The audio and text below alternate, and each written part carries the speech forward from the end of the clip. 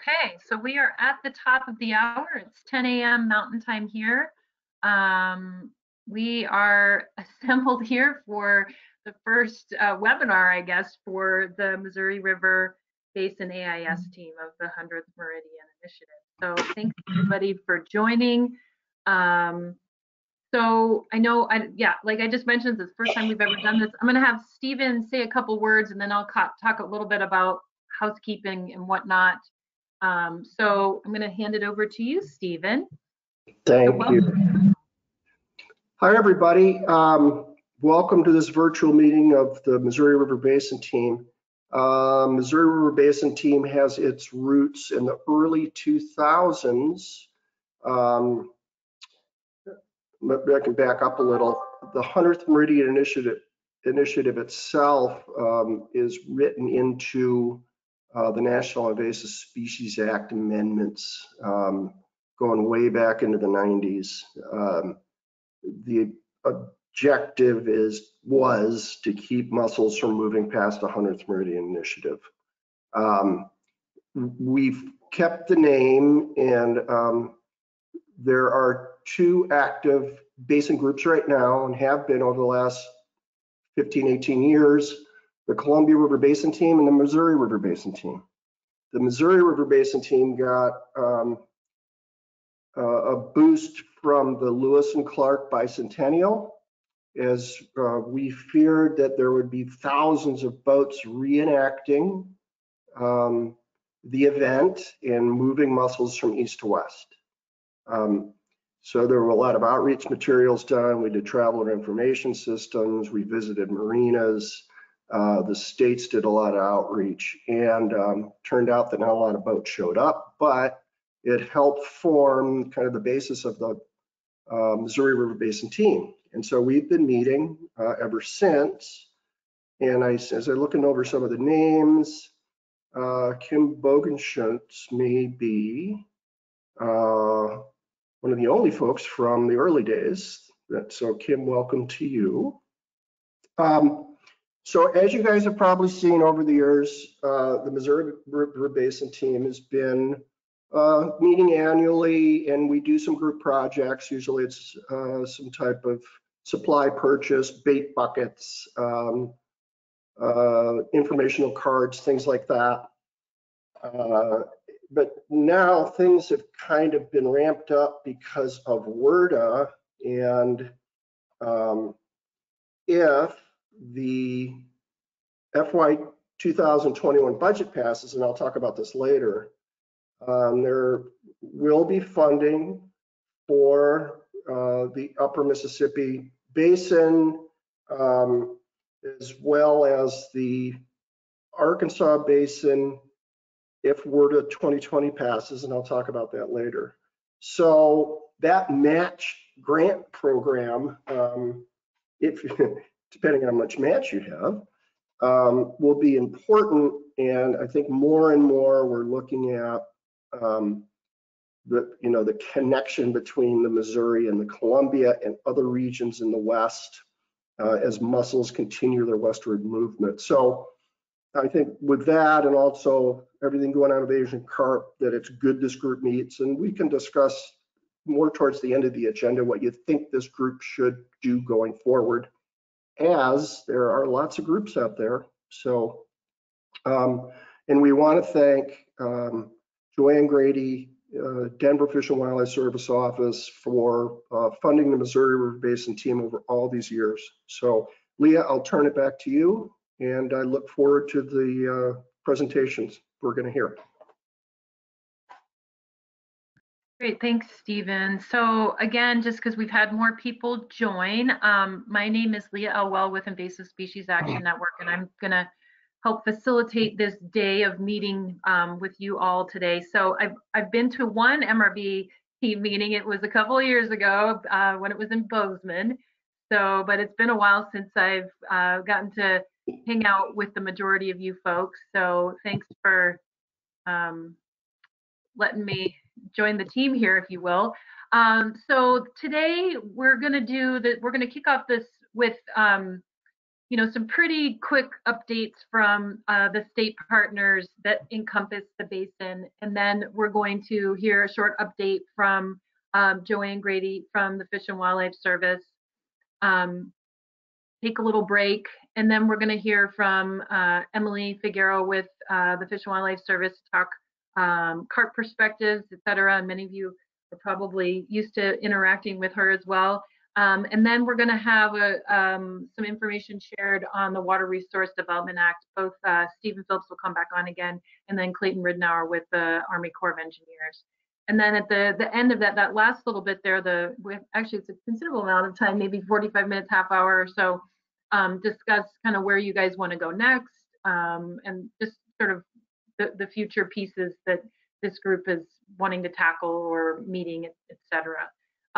So I know you guys can't, it's a little, please bear with me during this process. I want to make sure I am able to unmute you so people can, if there's something that comes up, you want to discuss something or you have a question, I will do my best to keep track of that and make sure that your voice is heard. I don't want someone to feel like they haven't been able to voice a comment or bring up something of importance. So we can do a combination. I am totally cool with if you want to pop up in if you have the capability of showing your face in a video to signify like, yes, you would like to make a comment.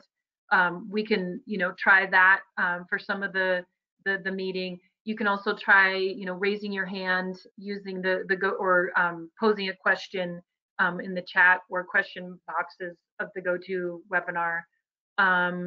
Or I guess last case scenario is if you unmute yourself and say, excuse me, I still have a question if we're really going to move on. So I'll do my best here to accommodate this, but I just want to stress, like, I don't want this to feel like radio silence for you guys, but I know this is, we're on this, fun digital platform so we can see each other. So before we get into those partner updates, what I am going to do, so you guys know who is on the line with you, because I do not believe it is visible who you can see. Some of you, I am not sure of your affiliations, but I will recite your name just so others that know you can see who is here. If I do know your affiliation, I will say it. So I apologize if I'm not familiar with you yet. So we have Tim Cunahan from the USGS. We have Tom Wolf from Montana Fish, Wildlife and Parks. We have Stephen Krentz. We have Stacy Schmitz with Montana Fish, Wildlife and Parks. Robert Walters with Colorado Parks and Wildlife. Paul Lapisto. Nick Frohnauer with Minnesota Department of Natural Resources. Mike Smith with South Dakota Game Fish and Parks. Liz Lodman with Montana Fish, Wildlife and Parks. Landon Pierce. Christopher Starr with Nebraska Game and Parks. Kim Bogenschutz with Iowa Department of Natural Resources. Kelly Zorn. Keegan Efforts. And let's see, Tara Tweet with Missouri Department of Conservation. Josh Leonard with Wyoming Game and Fish. Joanne Grady with the U.S. Fish and Wildlife Service. Jennifer Johnson, Jaden Duckworth with Montana Fish, Wildlife and Parks, Jason Kroll, Jason Geckler, and Jason Euchner is how I think that name should be said. And then Emily Figueroa with the U.S. Fish and Wildlife Service, Dan James with U.S. Fish and Wildlife Service, and Craig McLean, Montana Fish, Wildlife and Parks, Clayton Ridnour with U.S. Army Corps of Engineers, Chris Steffen with Kansas Wildlife Parks and Tourism, and Allison Zach with Nebraska Invasive Species Program. So welcome everybody. And okay, so for this next portion I mentioned, we in consultation with Kim, she recommended we just kind of quickly share some of the highlights from your perspectives and your states of how programs have gone and things that you're looking at on the horizon. So I'm going to scroll through. Thank you so much for everybody for sharing your update with me, and I'm going to show that. And then let's see, our first person we are going to have speaking with us today is Tom Wolf. And Tom, it looks like I have unmuted you, so you can unmute yourself to begin speaking. If you are there, Tom, I see you on there and I have unmuted you, but you looks like you need to unmute yourself before you can speak.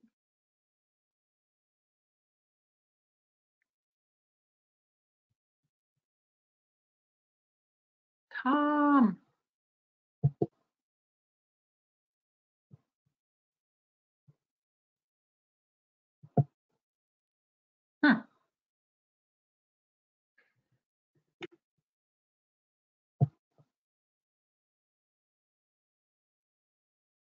All right, well, this is interesting. Let me see if I can unmute. Okay, I'm going to unmute everybody, so hopefully no one's having a full conversation.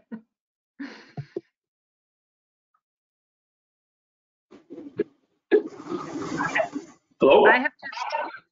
I've just unmuted everybody, so if you can self-mute yourself at this time, then we can proceed with Tom speaking. Let's give it a whirl. Tom?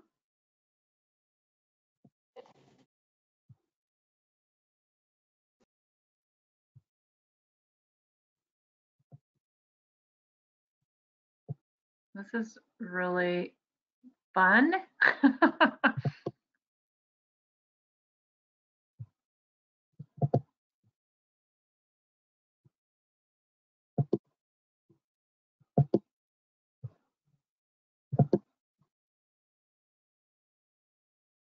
Let's just try this. This is Kim. Leah, can you hear me?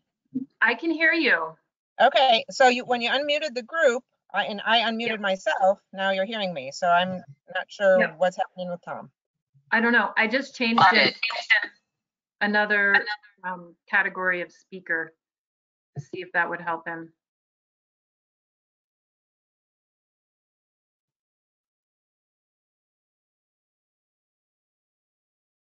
All right, well, let's try to, I have you unmuted, Tom. I'm not sure what our issue is.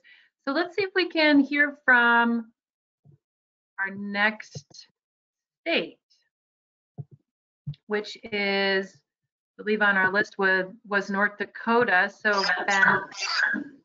Can you hear me? I can hear, if that's Ben, I can hear you. All good to go then, so.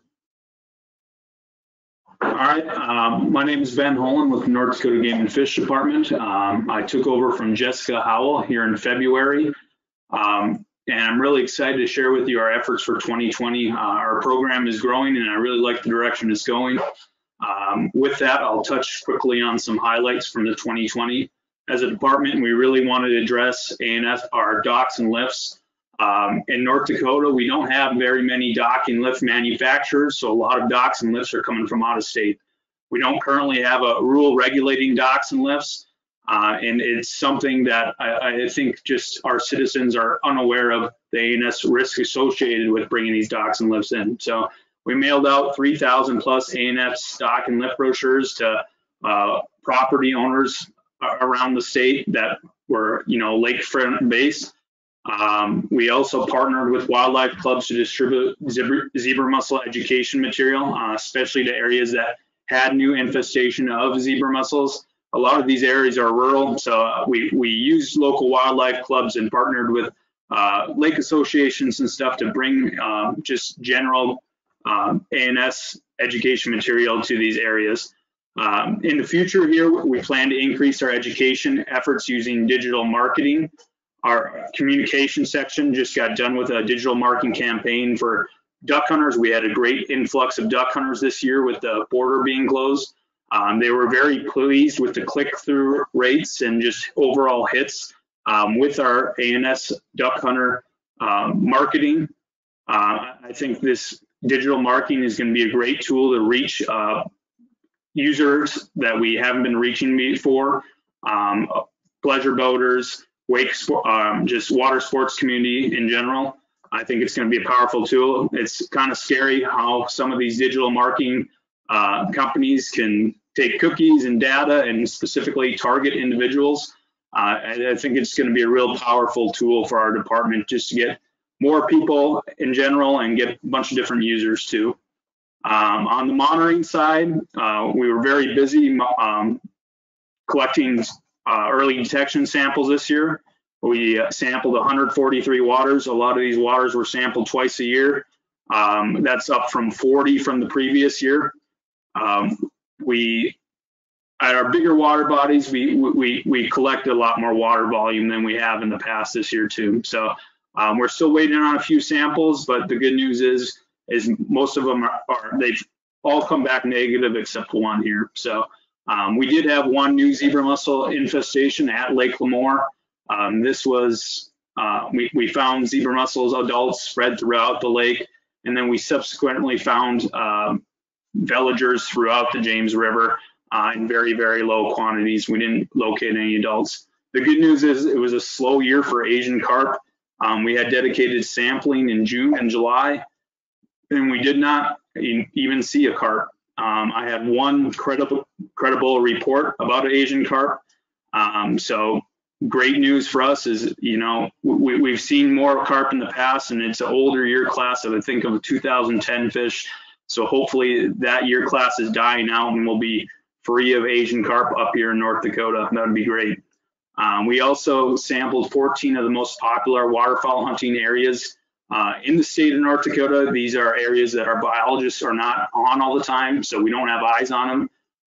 And they get lots of fall attention from duck hunters, both residents and non-resident.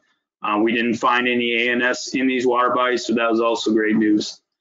We did find a new, I guess, for our department, new ANS in the state of North Dakota, I should mention too, and that was flowering rush. And that was our first documented occurrence of that in the state. Prevention-wise, we doubled our watercraft inspection hours from the previous year. We added two new teams to our North Dakota watercraft inspection crew. I was also able to carry watercraft inspectors longer into the fall than previously before. We're really optimistic about growing our watercraft inspection program. We inspected 2,087 watercraft. This was up about double from last year. And we also worked closely with the Corps of Engineers on Lake Skakawea to inspect over 50 pieces of large commercial equipment. And we had to decontaminate a handful of equipment, but the Corps of Engineers there on Lake Skakawea was great to work with. Great to get those boats decontaminated and barges, and then just making sure we're safe getting on the water. For the future, we have plans to grow our watercraft inspection and decontamination program. I think, like many states, we just have a lack of applicants right now. So I've really, as a department, we've really tried to get a wide range of user groups out there. I got sportsmen's clubs and lake associations probably actively recruiting watercraft inspectors for me in this upcoming season. We're also going to implement here more traditional decontamination on our infested water bodies and larger water bodies that receive a lot of NR traffic. So I'm really excited in the direction we're going in North Dakota. We're a small agency, but we're bringing a lot of users to the table, and we're getting a collective effort here. So I look forward to growing our program here in North Dakota and hearing from the rest of you guys and just learning. So appreciate it. Great, thanks, Ben. Let's see, we will keep going down the line here. So I believe it is South Dakota next. So Mike, if you want to unmute yourself, and hopefully that'll work. And then Ben, if you want to make sure you're muted, that would be good. Can you hear me okay? Yeah, I can hear you. Great. All right, so no, I'm not going back into AIS work. It seems I can never leave it, but I'm giving an update today. So to start off, Mike Greiner took over from me in 2017, and he actually left for a job with Idaho Game and Fish right before COVID started. So we had been without a coordinator since about March. We're actually doing phone interviews tomorrow, the first round of interviews for our new coordinator, and hopefully we'll have someone in place by the end of December here. So the big story, I guess, for AIS in South Dakota this year was with the expansion of zebra mussels into Lake Francis Case and Lake Sharp, that caused our governor to take notice. And finally, after 7 to 10 years of harping on the administration, we finally got some support for AIS work in South Dakota. So we had a suite of legislative action that happened in mid-January into February, and so we now have AIS laws or statutes on the books. And what that did is allowed us to now have a mandatory WID program, and also created an escalating fine structure for violators. So essentially what got put into statute was basically the model law that was produced by WRP. Most of those sections were included in that statute. But like I said, the biggest thing was probably our WID expansion as a result of that, because before it was all voluntary inspections, and now we have mandatory roadside stations. So as far as zebra mussel expansion, South Dakota, so Lake Francis Case is the second reservoir from the south on the Missouri River system. Fairly large reservoir, now infested with zebra mussels pretty much the entire length. Lake Sharp is the next reservoir up on the system. That one is about infested about halfway up. We haven't found anything upstream of about West Bend, which is about halfway up the reservoir. We do have 3 smaller waters in East River, South Dakota that are infested now, and likely one that'll come out later this week, so there'll be a 4th one. So mussels are spreading around in South Dakota. So mainly what I wanted to focus on for this update was how we've expanded our WID program in South Dakota. So we have finally taken the steps where we're drinking the WRP Kool-Aid, and we have switched to a very big portion of our AIS program is now WID.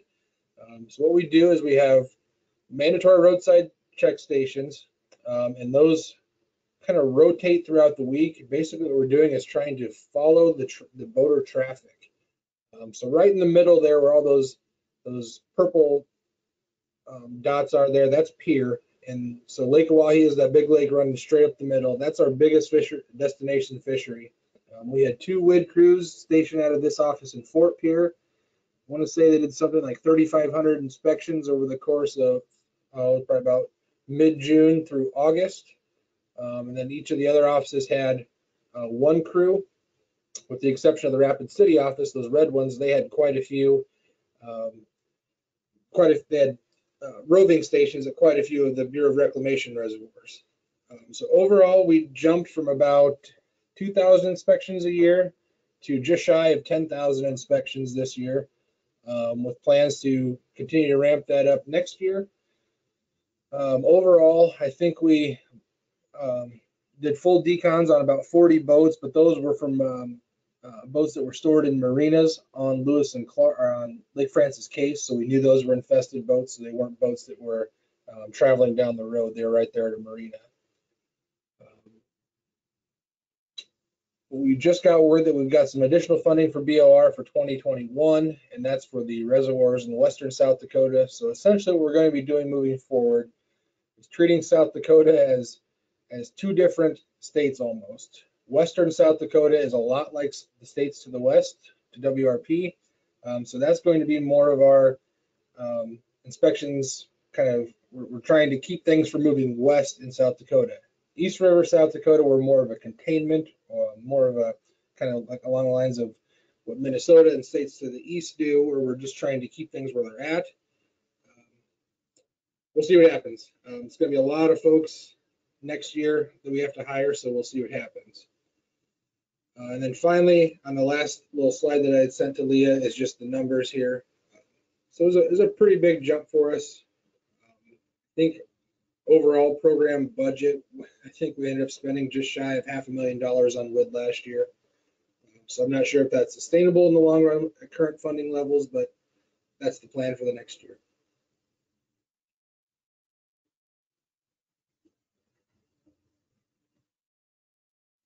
Great, Mike.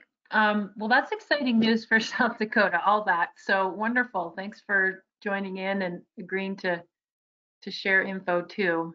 I know you wear a lot of hats here. So, all right. Well, staying on track here, I believe we are up next with Wyoming to give their updates. So, Josh, Hi, can you hear me? I can hear you. Perfect.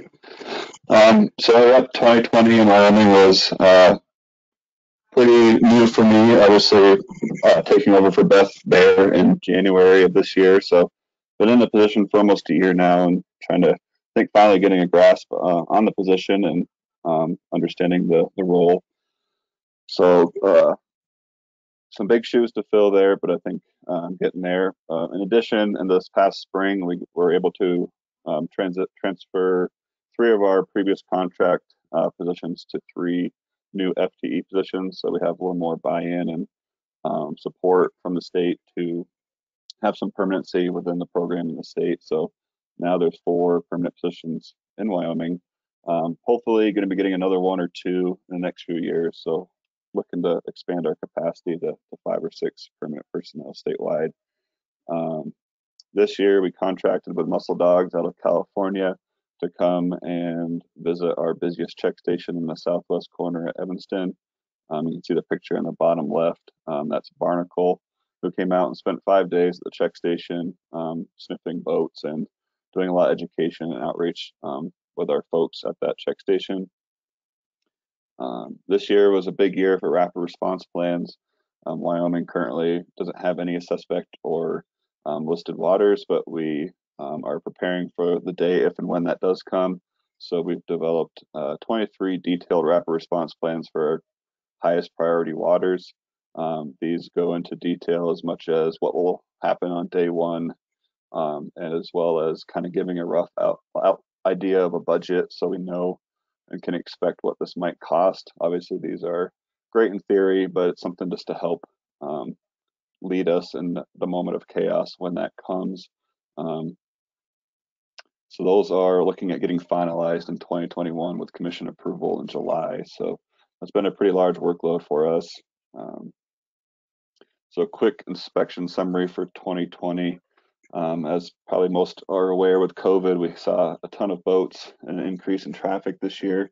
In 2019, we saw 52,000 inspections. This year, we had just over 75,000 inspections. So a 50% increase in 1 year was very huge for us. About 4,500 of those were high risk, with about 700 decontaminations. We intercepted right around 20 boats with mussel fowl boats. This year for sampling, we sampled roughly 70 waters. We did not detect any new AIS, but we did detect some expansion with some AIS we currently have in the state with some new populations of curly pondweed. And we're still waiting for results on our plankton tows for our waters, but we have not detected any adult or anything that would be of concern. So moving forward, I guess some new tasks that our program was tasked with this year, kind of with the additional positions we got, we obviously were throwing some new tasks. One of those being fish boarding of out-of-state fish. So the state of Wyoming does a lot of trading with warm water fish hatcheries in other states because we only have cold water hatcheries. So things like crappie and catfish, bluegill, sunfish, we will trade with Arkansas and Oklahoma and other states. So when we bring those fish back into Wyoming prior to stocking, we board those fish. You can kind of see a picture there in the bottom middle. It's kind of like a plinko board. We run them all over that board, making sure we remove any non-target or any potential AIS that might be on board. The top left picture is a picture of a crayfish that we pulled out of a load. I can't remember where it was from. I think it's from Arkansas. There was a couple dozen crayfish on that load. So again, it was very important and crucial to do this. So something that we as the AIS program have taken on as a lead. Another new task that we are working with is the private hatchery inspection and regulation world. We are looking at both kind of expanding that program as well as getting it more defined in regulation for us moving forward. So looking into the future, we're going to extend our inspection season in 2021. This year we closed mid-September. We're looking at keeping it open until mid-October, late October, depending on funding. We'll be adding some more seasonal employees in to help with that extension. So adding a few more. I think we're going to be hiring 51 technicians this year. And another thing that we're pursuing is going to be doing some online training. So looking at moving the front half of our training, which is a lot of slideshows and a lot of in-class type training online, kind of like Hunter Ed does, where you have a online portion where folks can do that prior to coming to a field day. So that's something that we're excited about, and hopefully will be implemented in 2022. Another thing we're looking at doing is getting out of this old age carbon copy receipt idea and finally moving forward with technology and moving digitally. Again, with the WID database, being able to print receipts. We'll be looking at doing that in reality, implementing that in 2022, but piloting it the later half of 2021. And then that's about all I had for our future, but I look forward to being more involved with these Western-wide groups. Just this first year has really been trying to get a handle on our state's program and my place here. And as I get more comfortable in that role, I'll be able to be more involved in these groups. So I look forward to that.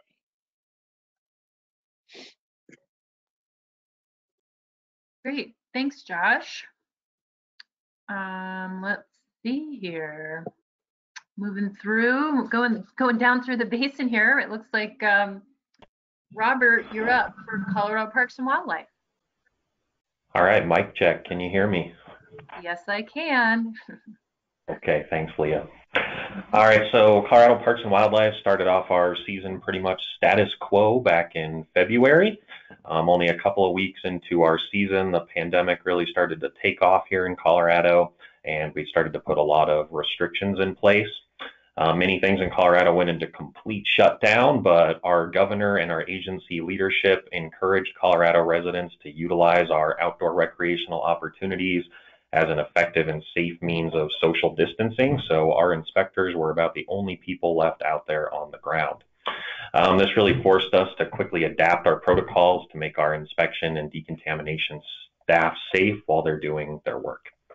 With traveling and gathering restrictions very prevalent here in our state, we were also forced to transition from our typical classroom and hands-on training methods to virtual. Over the course of only 3 days, we transitioned completely to that virtual training platform. Over the course of the summer, we hosted weekly virtual training sessions, 23 of them in total, and then required our site supervisors to provide hands-on training to their staff. It worked very well for us. We ended up certifying more than 800 watercraft inspectors and decontaminators in Colorado in 2020, which is more than we have ever certified in the past. On July 1st, Elizabeth Brown, who has been the program manager here since the inception of the program in Colorado, vacated her position.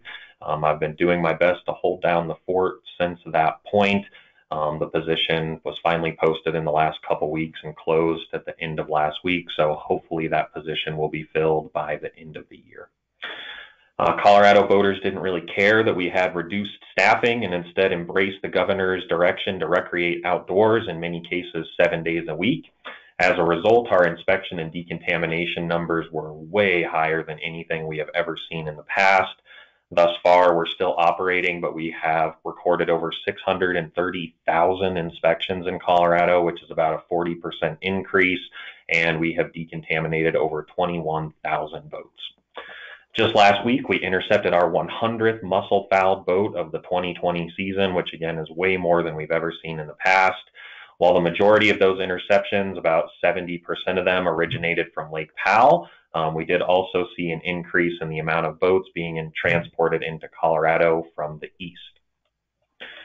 We're pretty fortunate here in Colorado that we are no stranger to decontamination, so we're pretty easily able to take on that additional workload.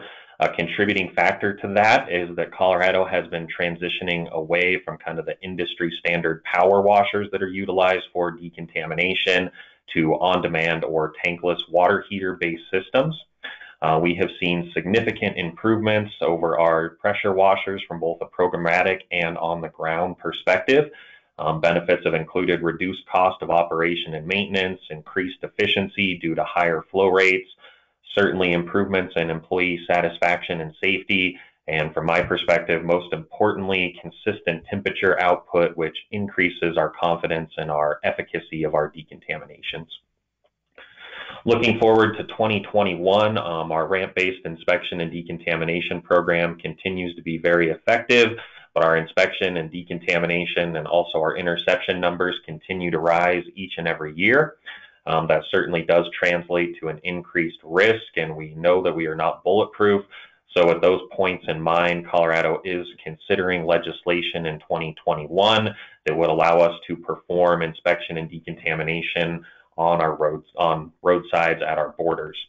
These border stations would be supplemental to our existing inspection and decontamination network and would really serve the purpose of adding an additional layer of protection for our waters. In regards to sampling and monitoring, in 2020 we had restrictions in place that restricted multiple individuals in vehicles or on boats.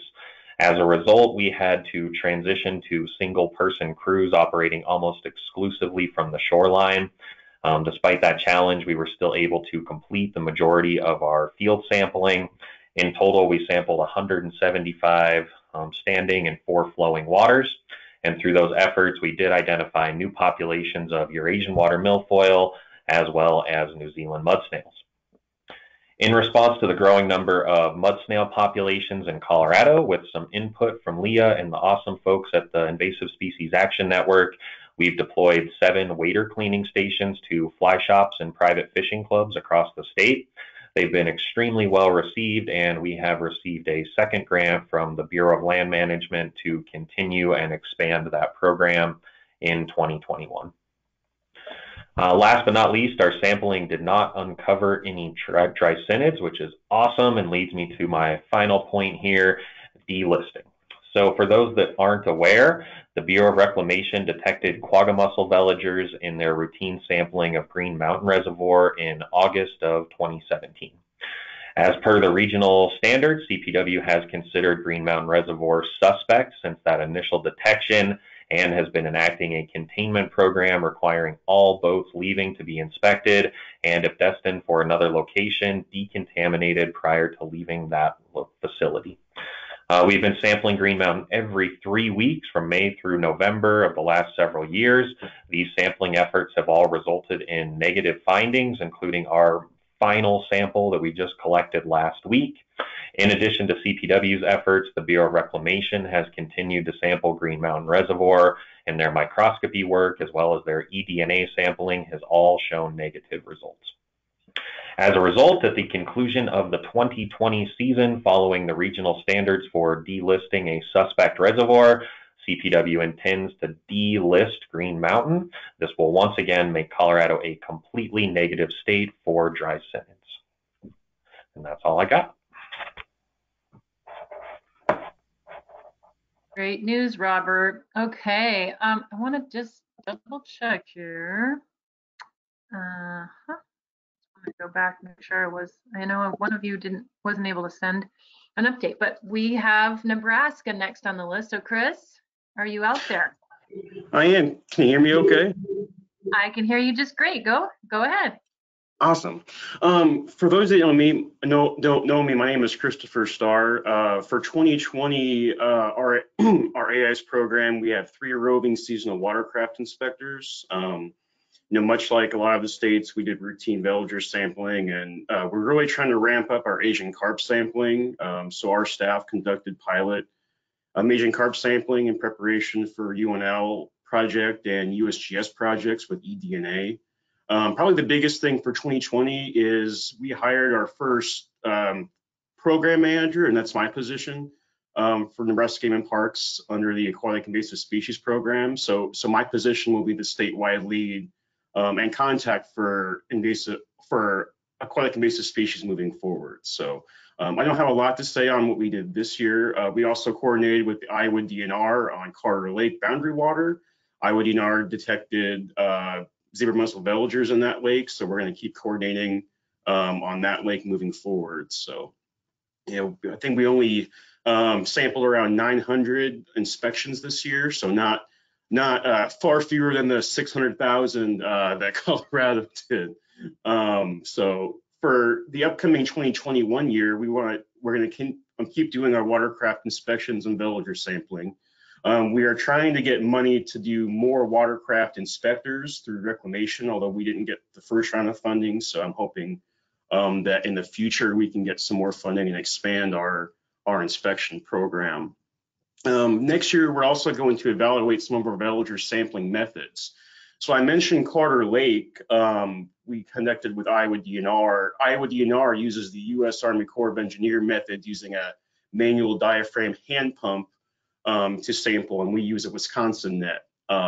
We sampled Carter Lake on the exact same time frame and did not detect any veligers, while Iowa did. And for me, that's very, very concerning. So next year, we're going to do a paired study evaluating both those methods to see what works best in our water bodies. So stay tuned for that. Also next year, Nebraska has not had a vegetation sampling program, and that's very important for detecting, you know, where our new infestations are, primarily for Eurasian water milfoil. So next year, we are starting a fairly intensive aquatic vegetation sampling program, very similar to what the Iowa DNR does. So that's going to be a kind of a one-man show for myself. And also, we're just going to try and do a lot more increased targeted outreach. We've already started to do that. I've sent out a few press releases so far since I started in August, and we're going to keep that up. We're going to try and utilize social media and get some more of these messages out. And also, we're also going to develop our own in-house villager analysis for rapid response. We are still, as we've always done, going to send samples to Montana for our routine sampling, but for rapid response, we really need to have the capability to be able to positively identify veligers here at Gaiman Park. So I kind of alluded to this before. We actually don't have a great idea on our distribution of Asian carp throughout Nebraska. So we've contracted with UNL for a couple projects to both determine Asian carp distributions primarily through our Missouri River tributaries, and also doing some eDNA sampling both on black carp, zebra mussels, and Asian carp as well. We're also going to start bait shop education inspections. We did a large bait shop sampling effort a few years ago before I started, but none of the bait shops have been inspected since then. So we want to start a rotating basis where we hit a certain percentage of bait shops every year to ensure that they're selling what they're supposed to be selling. And then also, I'm not sure if you guys are aware, but Nebraska has a non-resident mandatory AIS stamp that all non-resident boats must have when launching in Nebraska waters. And that stamp help funds our program. And so far, we're only getting about 48% compliance on that. So as you know, as I try and build this program, we really need some external funding. So we're really going to start a lot of education on that, starting with our boating guides and some press releases, hopefully this year, to really make sure that our non-resident boaters have that stamp, and that will in turn help fund our program and much more. I have a list of about 30 different things I want to implement for the program, but yeah, that's what I'm excited to be in this position and work with everybody, and I'm just thrilled to be here. So anyway, thanks. Great, Chris. Thank you. Yes, a lot on the horizon there for Nebraska. That's wonderful. Let's see here. So next we are going to move to Iowa. Right, can you hear me? I can hear you, Kim. Would you Good. like to make this a tiny bit bigger? Would that be helpful for the visual for folks? Sure, it's up to them if they want to do it. When I sent the slide in, I said, oh my gosh, this is really, really busy. So I'm glad it's on the screen. Yeah, I made it a little bit bigger. There you go. Have at it, Kim. Okay, all right, thanks. So first of all, yeah, as Stephen alluded, I think I'm like the senior member on this team, and makes me feel old, but thrilled actually to have all these new people and to hear, and this was always my favorite part of the meeting, was to hear what all the states are doing. So those of you who know me know that I talk a lot and I talk fast, so I will try to keep my 5 minutes. I'm also sitting in a car in a parking lot, and you can email me if you want the explanation for that. So I threw in some 2019 and 2020 data on my update, because 2020 was very different for us than most years. So most years, so like in 2019, we had 19 seasonal positions, and last year we had 3. It's encouraging to hear most of you went on with your inspection programs in the COVID world. We did not. We were not allowed to hire ours. Lots of different issues with that, including, staff were not in offices to help supervise these. So, and we have 2 full-time staff, me and Jason Euchner, who I know is on somewhere as well. So our employment numbers were way down last year, and so our inspection numbers. So it's great to compare like Colorado to North Dakota to us, because we're all over the board in numbers. So 2019 we had just over 8,000, and this year we had none, which is unfortunate, because we also saw the increase in usage at our lakes and parks and things like that. We also have we still call them our watercraft inspectors, or but they do trout angler interviews on trout streams, and so we just had 88 of those in 2019. We were really going to try to get them to ramp up in 2020, but again, we did not hire those. Jason is key to our aquatic plant management program. We treated over 20 lakes both in 2019 and 2020. Many of them are the same. It's Eurasian water milfoil, it's curly leaf pondweed, some flowering rush, and some new plants I'm going to talk about later. So the survey crew that we do have, we have a full-time 2-person crew, 2 or 3-person crew based out of Boone.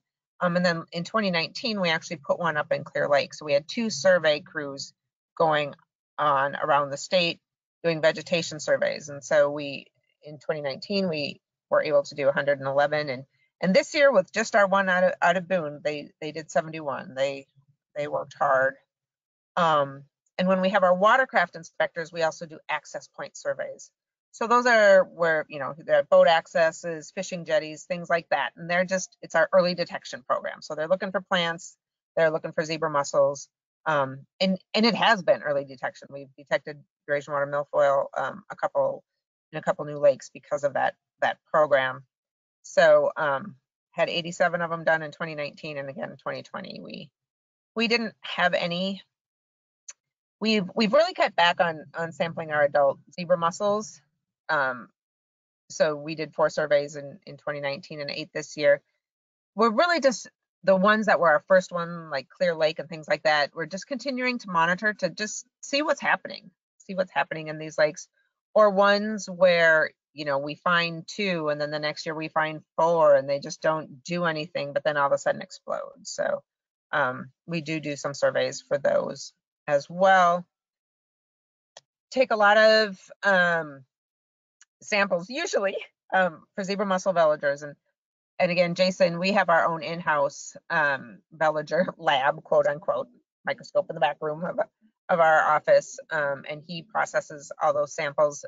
Sometimes we have seasonal staff that are able to do that as well. So last year we had 72 of our own. This year we only had 18, and we have detected some zebra mussels because of that. We have some settlement samplers out there.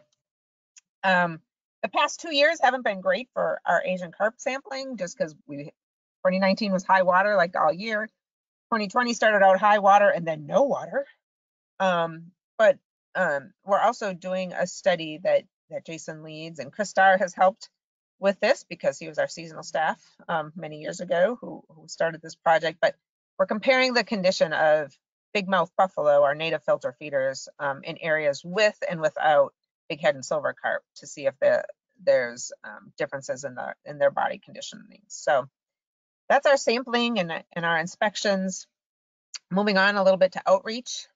Those of you who've heard me talk before know that we've been using geofencing for several years to target our boaters and anglers at high use boat ramps. And so I think it was Ben mentioned, it's pretty creepy what those marketing folks can do with bits, and they know, oh, this is based on your sites and your locations and things like that. So we've done, in 2019 we did 650,000+. Last year we were getting up to close to 1 million. So when somebody pulls into one of our targeted boat ramps and they have their location on, they get flashed with an ad saying clean, drain, dry, click here to learn more, or things like that, specific ads. In 2019 we did some television ads and then also targeted video ads. So again, those ads that pop up on your screen that are usually annoying, right? But we can target people again. And we do have a really high, what they call click-through rate. So compared to the industry average, those who get our invasive species ads are clicking through at a much, much higher rate. And then this year we switched to what are called OTT commercials, over the top. So that's when, if you're watching Netflix or Amazon Prime or things like that, sometimes there are commercials and you can't stop them. And so again, we were targeting those households that are fishers or boaters or anglers. And so we had 78,000 or almost 78,000 of those commercials over a 2-year period this summer. I really was trying to increase that type of outreach because I didn't have watercraft inspectors on there. Did not do billboards this year, but did last year. They're big and spendy, and I just don't have data on how effective they are, other than, again, it's just people see things multiple times. So our new reports from last year and this year. So last year was bad. We had water lettuce and water hyacinth, and so water lettuce in an urban pond in Ankeny, not super surprising, disappointing. And so we were just, the crew was hand harvesting that out. But we also found water lettuce and water hyacinth in one of our state wetlands. So it's a wildlife management area off of a gravel road. So we know someone literally had to have just gone and dumped them there. And the aquarium owners and water garden is an area that I'm really trying to target as well, because this year in 2020 in Boone, so our office is just on the outskirts of Boone, we found yellow floating heart. So another new plant for us. Jason worked really hard with aquatic control, used Procellacor. If you're interested, he can tell you more about it. It wiped it out in days. It was amazing. We'll see if it comes back next year. But the Missouri Riverside, then, for zebra mussels, we did confirm them in Lake Manawa this year. So Manawa is just in Council Bluffs, just on the edges of the Missouri River. And then, yeah, Chris mentioned Carter Lake. This is the second time in about 3 years that we found veligers. We have not found adults in our adult surveys out there, but we'll still continue to monitor those. Looking forward to 2021, we hope to be back full staff, but we'll see.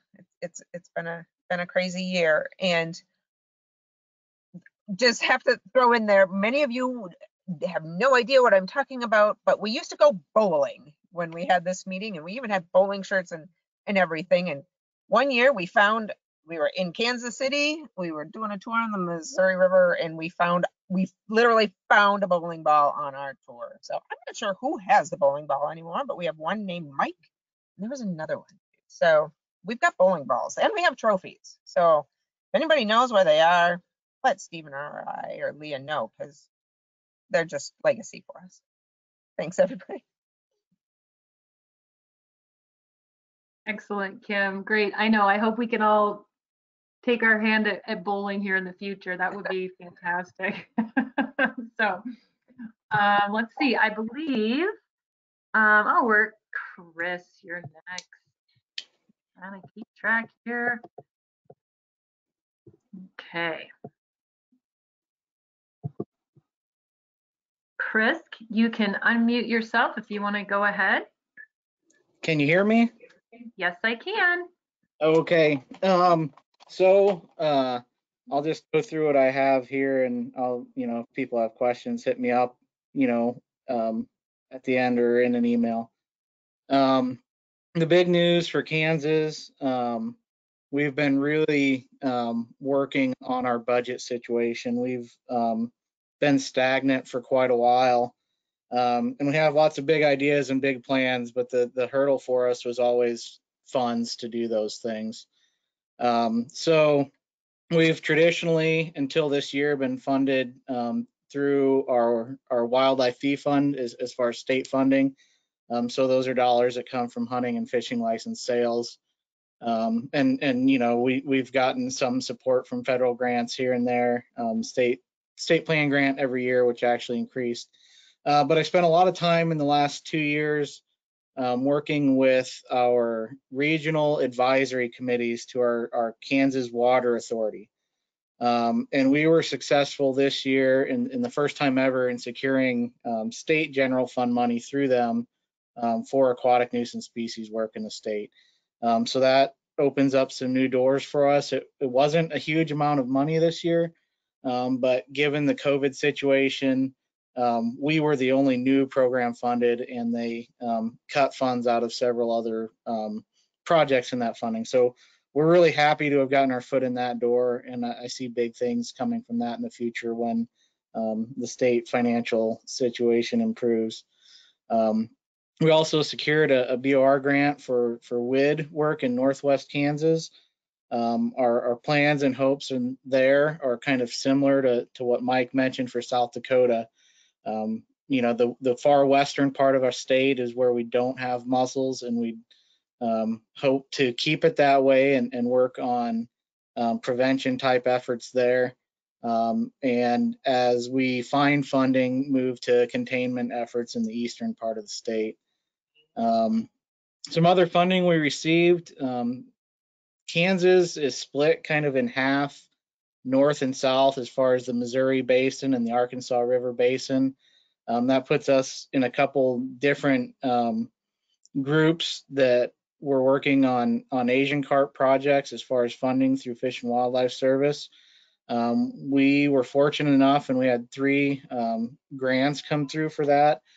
2 are to work on the Kansas River, which falls in the overall Missouri River Basin. So we're pretty excited about that. We're going to be doing some carp removal work, and then also exploring the opportunity to put an acoustic deterrent at an existing dam location.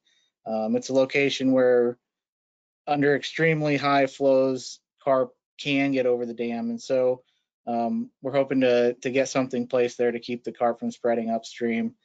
And so the overall situation, we're going to have about 3 times as much program budget next year as we've had in the past. But it does put us in the situation where we've basically matched out all of our state dollars with federal funds, which is great. But it does lead to some other areas to explore. We were pushing for an ANS or AIS boater fee or stamp like other Western states have. Those plans have been put on hold due to COVID.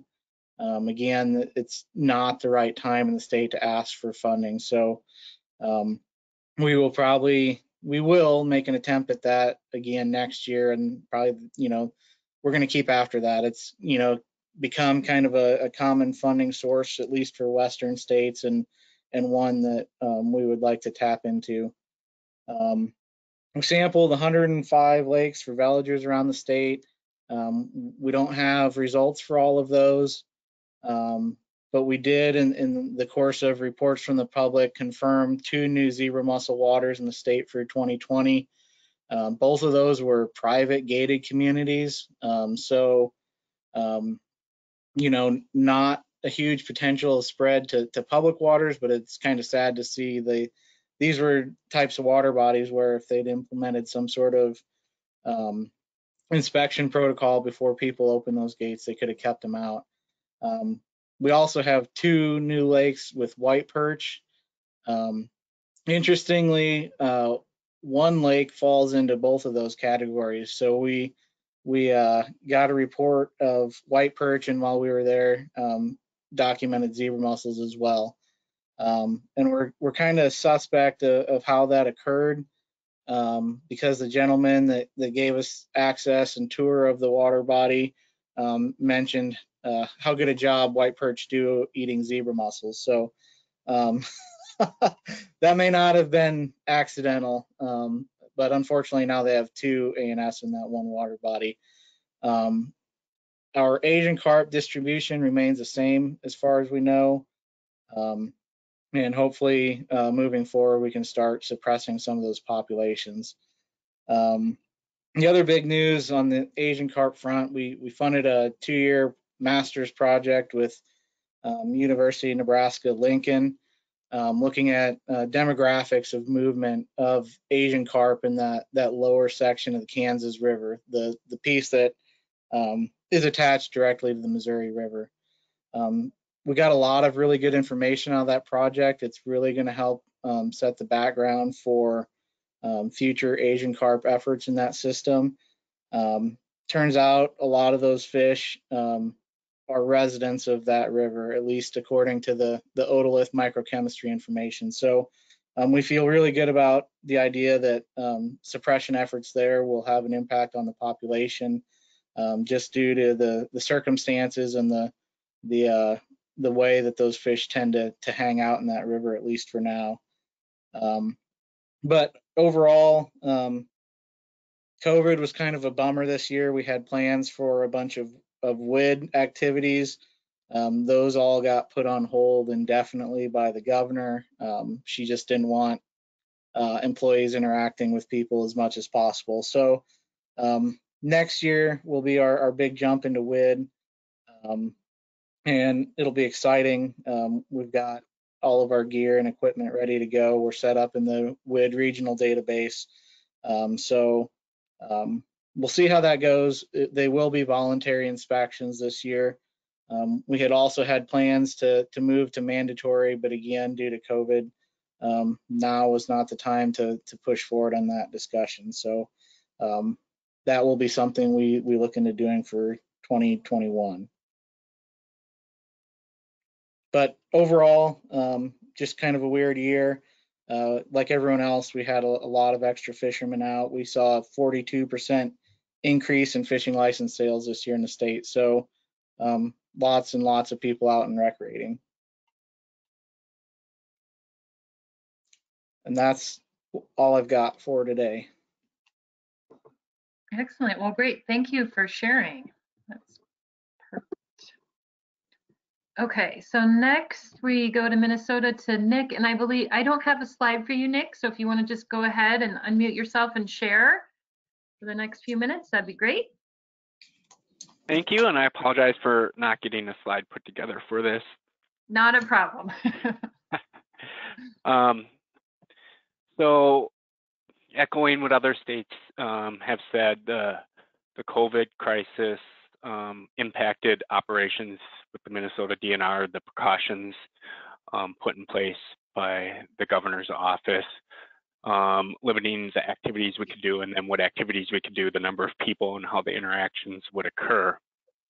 But our robust water craft inspection program continued to move forward this year. I don't have the numbers with me right now. We have Adam Dole, as many of you know, runs that program, but they will be published in our annual invasive species unit report that usually comes out in January. And I'll make a note to myself to try to send that out to the group. My main focus is invasive carp, and an update on that. In Minnesota, just the corner of our state is in the Missouri River watershed. And when carp were discovered in the Okoboji system in Iowa, our fisheries took it upon themselves to examine the different areas for potential expansion and instituted about 10 different projects that looked at putting in deterrents to prevent the carp from jumping watershed borders into the Mississippi River Basin, but also put in a couple deterrents to protect valuable aquatic resources. And one of those was an electric barrier put at the outlet of a small lake, Illinois, but it was mainly put in to protect a round lake fishery that's quite popular in southwest Minnesota. And this past summer, one of our fish biologists was out checking electric barrier parameters on that and took a look, and there's a little plunge pool right below it, and noticed what he thought looked like quite a few invasive carp for relatively a small area, probably the quarter of a size of a football field. We sent our invasive carp crew down there, and sure enough, they pulled out 18 invasive carp, 12 big head carp, 5 silver carp, and 1 grass carp.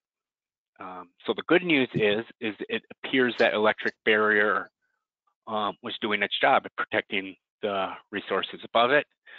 The sad news is we discovered carp, and the outlet is, I call it a stream / ditch. It appears that carp could only get up there during high water, which is of no surprise given the high water years we had previous to it kind of drying up this past summer. One other thing of note, not occurring in the Missouri watershed, but which may have been interest to invasive carp biologists out there and managers, is we had a large capture of invasive carp in the Mississippi River, Pool 8, which is just above the Minnesota-Iowa border. In the past, we've only had isolated captures, not many, but we caught 50 carp in a commercial haul this year, which was a bit alarming. We did get out to do a little bit of a response effort before the state order came down in March. These were captured in early March. But we are doing a response exercise next spring in Pool 8 called the Modified Unified Method, which is being developed by USGS and has been deployed in areas where there are high concentrations of carp in Illinois and Kentucky and in Missouri. But Dwayne Chapman with USGS has always been interested in deploying it upriver in a more complex braided channel system and where there aren't many carp. So we are moving forward with that in March of 2021. In fact, the logistics team is meeting right now to finalize locations of where they will put the netting efforts out there.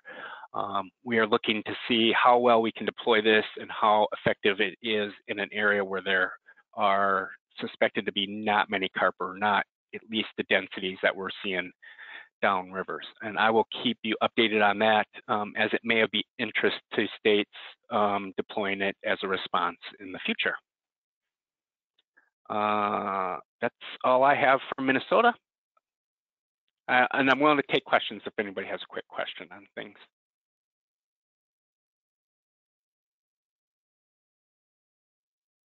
Thank you, Nick. I don't see any questions at this time. And depending on when we wrap up here with the last 2 updates, we may have time for a question or 2. So I guess moving on then to Missouri to Kara. Let's see. Yes, can you hear me? Yes, I can. Welcome. Go All right. ahead. All right, yes. My name's Kara Tweet. I am, like some of the others I'm hearing, filling in, kind of. Kenda Flores held the position of kind of our aquatic invasive lead. She retired in March, and besides COVID, we're also going through reorganization.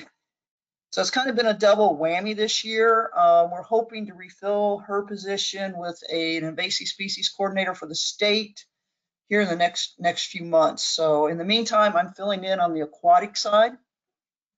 So I just got a few highlights on Asian carp, zebra mussels, and hydrilla that are in the Missouri River Basin. For Asian carp, we've got 2 studies getting ready to start. We just did pilot work for an Asian carp population demographic study.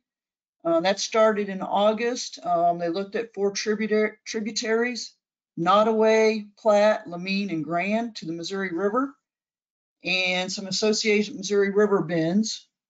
So they sampled them for the initial fish community and piloting some of the carp capture techniques, trying to get the bugs worked out. That study will be starting in the summer and fall of 2021, with future years necessary till the study is fully completed. The other study is on Asian carp management and removal. It is also planning to start in 2021, and the locations will be based on what the demographic study shows.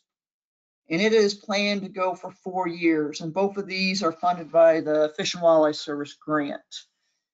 For carp and other waters, we did get the passage of a fish utilization permit. So it allows individuals under contract with the department and their authorized assistants to take, possess, and transport invasive fish in accordance with terms of the contract during a department-sponsored invasive species fish removal project. We kind of had issues on what do we do with all the fish that we remove from a lake that are invasive. So now we have a permit set up where those fish can be donated or sold to a commercial establishment. So when they're accompanied by a valid invoice or a bill of sale showing how they were possessed.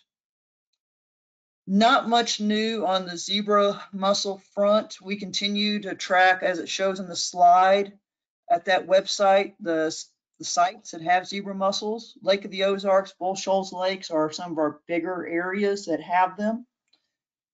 But we're also been working on did some co-authoring on some papers on the new form of corbicula that was found in Illinois and the diet of black carp. Right now, the new form of corbicula has not been found in Missouri at this time, but we did co-author on those studies.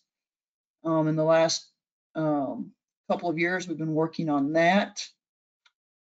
And then on hydrilla, this is kind of on the very edges of the Missouri River Basin. The Osage and Blackwater subbasins do have sites that have hydrilla, and we have been making progress on removing the plant. It's a long process due to the tubers that get embedded in the sediment.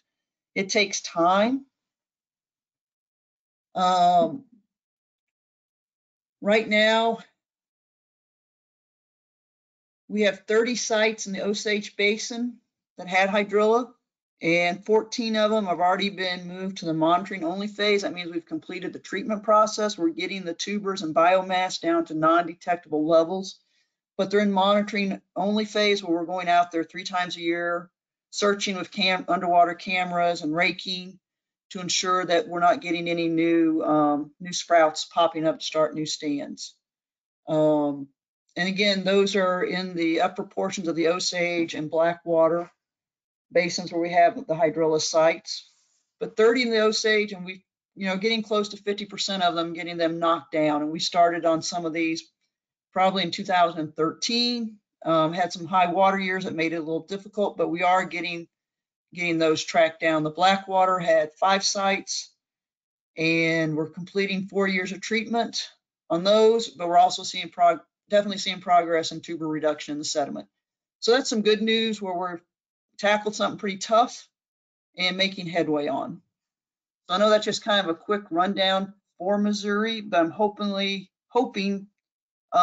once COVID gets over with here in a few months that we can start getting more active on some of other invasive species inspection and detection efforts.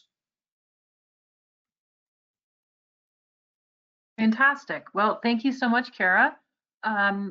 We're going to try one more time to see if we can get Tom Wolf from Montana to get the Montana update verbalized. So Tom, if you want to try to unmute yourself, and then Tom has threatened that maybe if he can't unmute himself, that maybe Craig McLean, who is also with FWP, can give the short update. So Tom, can you unmute yourself?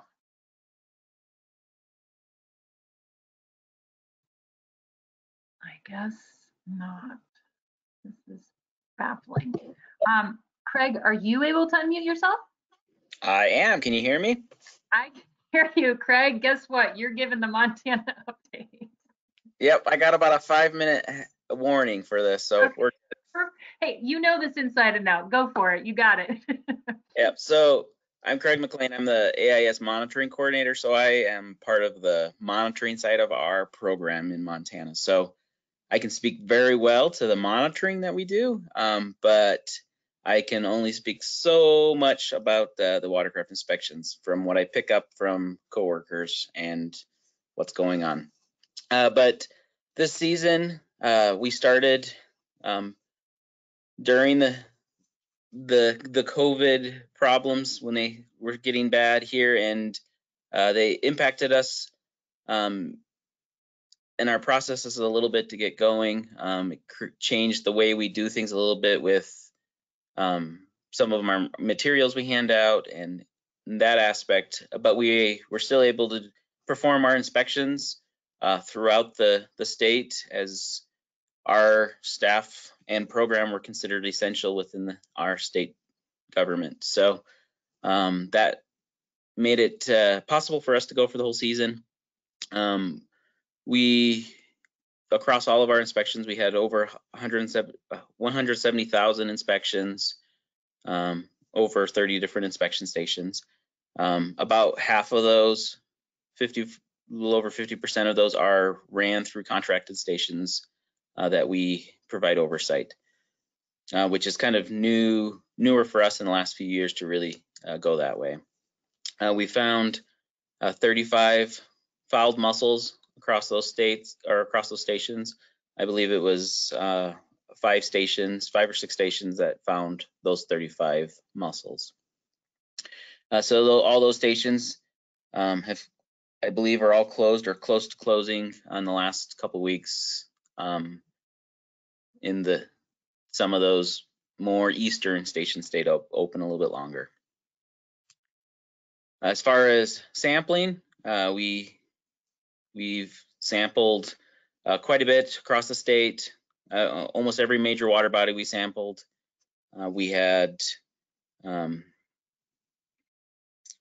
over 2,500 samples collected for plankton, for veligers, for mussels across the state. Luckily, as of right now, we have had no detections. We're still processing some of those samples in our lab, but in the next couple months we should wrap up with those, and hopefully that will stay the case. We have found some new detections of some other AIS. We found new populations of faucet snails, curly pondweed, and New Zealand mud snails. The biggest one being one of our state hatcheries.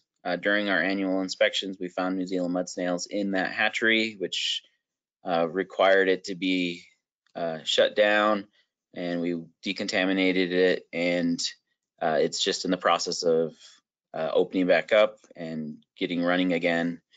And so it was a lot of work by all of our staff, both from the inspection side and the monitoring staff. We all worked together with the hatchery staff and hammered that hatchery out. So hopefully that will be able to go back into production this next year.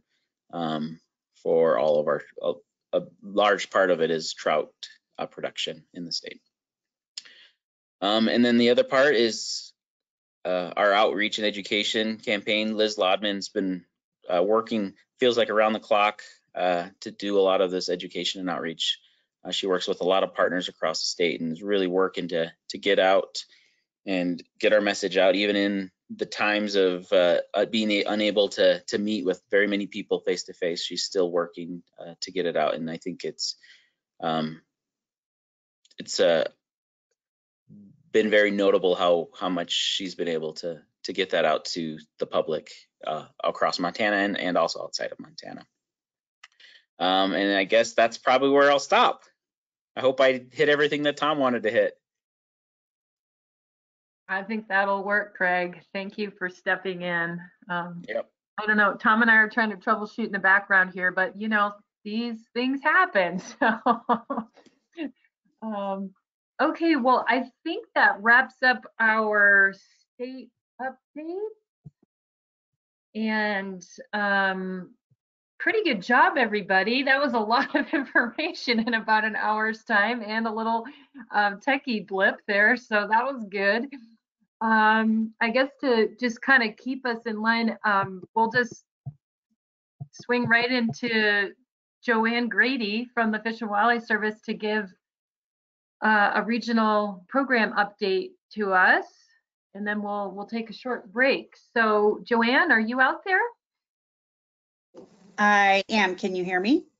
I can hear you. Perfect. Good morning. Good morning. So I also did not produce slides for this, but I have this long list of bullets that I'm going to run through pretty quick.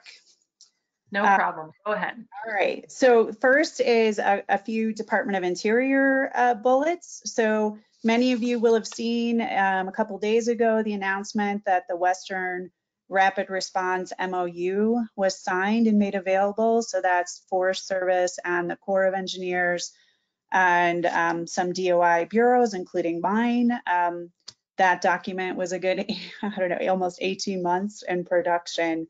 So very excited to have that out and potentially benefiting us all if we have rapid response events in the future. The last Safeguarding the West report was also recently submitted. And so while all of our Department of Interior bureaus will obviously be continuing our support to preventing quagga zebra mussels, that was the last report of that official Safeguarding the West effort. The Department of Interior strategic plan should be out in December. So extending thanks from Hillary and Smith and DOI to any of you that participated in that series of listening sessions this some late summer, early fall, and provided comments on that. And then the other DOI committee of the last couple of years has been our funding leads committee. So that's each of us interior bureaus that provide quagga zebra mussel support, where we're sharing information about our available funds and proposals and trying to pick up proposals between bureaus if needed. Within that committee, Barak Shamai led the development of an interagency agreement, which is basically saying that three of our bureaus are committing to funding the Western Boat Database and the WID training that D does through Pacific States. That instead of having those things that are foundational pillars of the Western quagga zebra mussel efforts having to compete, we're recognizing those are foundational pillars and committing to funding them. All right, so that was all of DOI. Looking at grants, I want to thank each and every one of you that had to wrestle with us this summer and fall with Grant Solutions, our new platform for distributing grants. Very excited that all of our grants made it out the door before the end of the fiscal year, a process that in the past would have taken about 2 weeks of my desk time became 2 months of desk time. And I know that you experienced some of that on your side of the table as well. So I wanted to thank everyone for their patience and perseverance as we all learned the new system. I do think once all the bugs are out and we've all got it figured out, that the idea that you'll have a one-stop shop for all of your grants and everything is very transparent and in the system will be a benefit. We are reaching reporting deadlines for your existing grants. So please know that you have to submit your reports within the Grant Solutions platform. Historically, you've always sent your reports directly to me versus email, but now they go into Grant Solutions. And then the system will send me a note to approve the reports. Anybody who had existing grants, when they transferred from the old platform to Grant Solutions, you were assigned some new reporting dates. So, and there were some notes from the system for you for that. If those new reporting dates are causing you a problem and you need extensions for those grants, then we just need to ask for a modification within the system to add time to your grants. As Chris mentioned, state plans this year doubled. So we're very excited about that. And, you know, I know everybody facing all these extra boats, we're pretty glad to get the money. Colorado has their state plan going in front of the ANS task force at the December meeting. So I'm hoping to get to help get money to Colorado in the spring as well.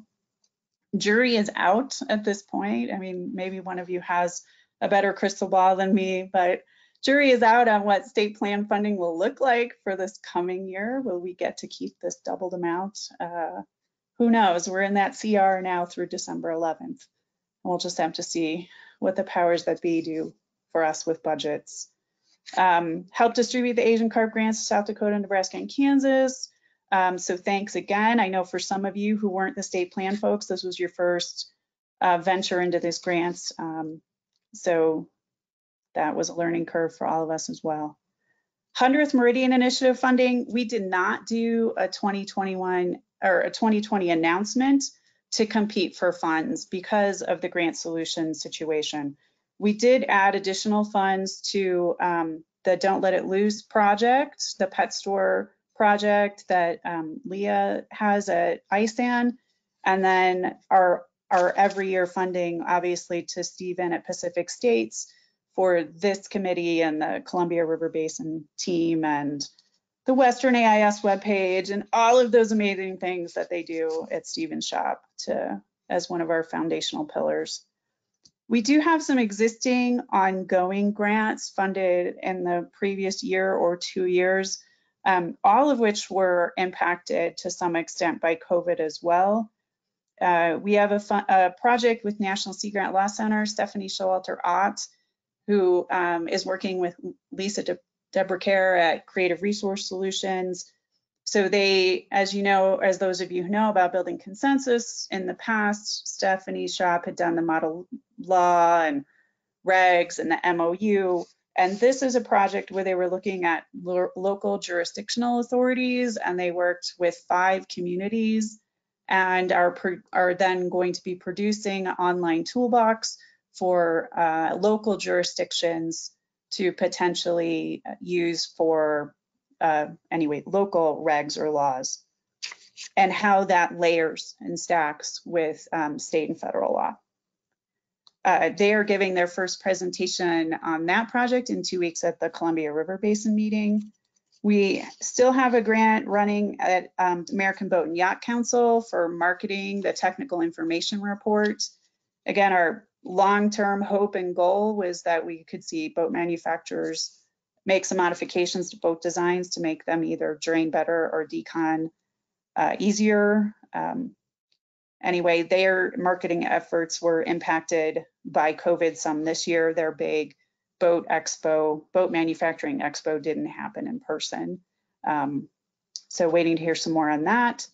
And then the last ongoing that's also been impacted by COVID is we have a project with Nanette Nelson, an economist at the Flathead Biological Station in Montana, and she's working with Chris in Kansas and then working with the folks in South Dakota.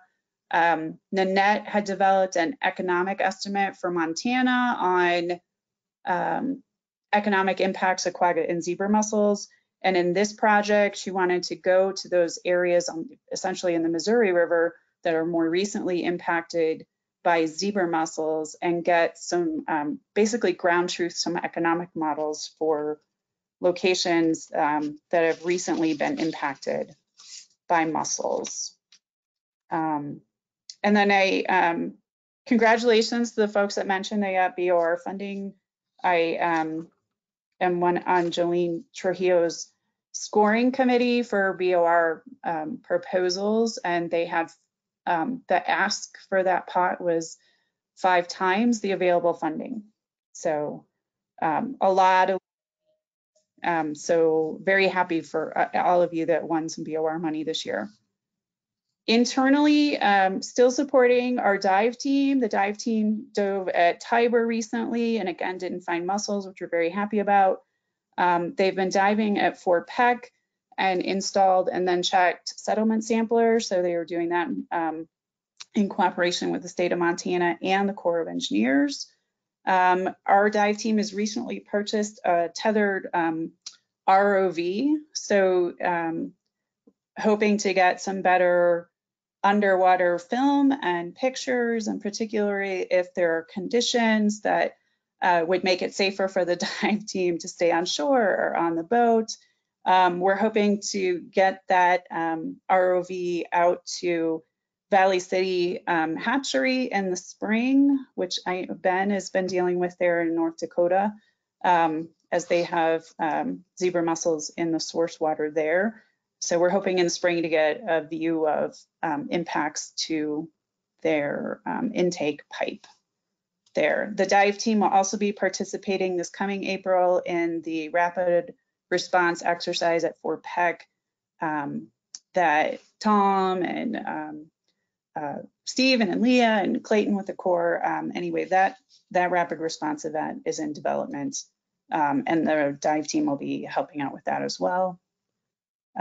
We are now venturing into Asian carp as Congress provided funding to the Missouri River Basin this year. So in addition to the funding that went to the states and all of the coordination done by Emily Farrago, we have some internal Fish and Wildlife Service funding going to Asian carp. So Dan James and Jennifer Johnson from their station are have been purchasing equipment and getting gear ready to do some hydroacoustics and telemetry work. Steve Krentz is on the call, and so Tate at his shop has been doing mapping work, and Steve is going to be coordinating our field efforts for eDNA sampling, and then we're gearing up the Bozeman Fish Health Center in Montana to serve as an eDNA lab for Asian carp work. And what else? AIS hatchery inspections continued this year, but due to COVID, each hatchery collected their own samples. Much thanks to Montana Fish, Wildlife, and Parks, not only for processing the samples, but for the really quick turnaround this year. It was fantastic. Carp photography project. We have some funds into this really amazing photographer with the Fish and Wildlife Service, who is doing photos in a white box in a lab of juvenile carp, which will be available to all of us for outreach and education for Asian carp. And then HACCP classes were obviously put on hold due to COVID. I was able to teach class last fall for Chris in the state of Kansas, and we had a whole plan to teach 22 classes over 2 years, primarily in the Western US. That has been on hold. We've just started some discussion about potentials for teaching HACCP online, but so far that doesn't exist. And that's all of my bullets.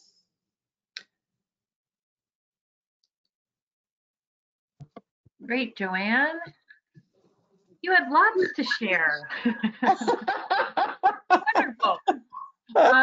Okay, well, geez, like we're almost right on time with our agenda. So I tried to catch us up. I know. Well, I want to take a break, let everybody get up and stretch their legs and get some more coffee or go to the bathroom, whatever, grab a sandwich, and then we'll come back here and start back up with Emily's update. So we'll shoot for 11:40 if you can come back here, but give ourselves a couple of minutes here. So it's 11:33 Mountain. So, let's at least aim to be back online at 11:45.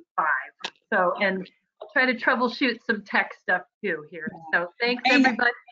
Take a break. And I know I told you, Leah, I actually have to get off the call now. And so I apologize all. I know I should be with you for some of those important discussions later, but you'll have them without me, and let me know how it goes. We will. We'll keep you posted. Thanks, Joanne.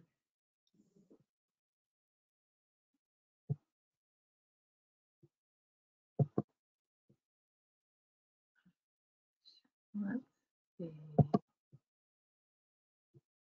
Okay. So Tom, I am still here. If you want to try to unmute yourself somehow and verbalize to me while we're still here. Oddly enough, I really cannot see you in this list of attendees, which is so baffling to me. I really have no solution on this. There's Stephen.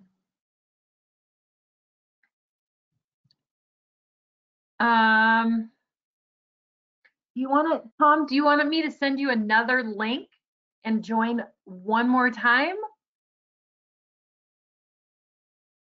Maybe?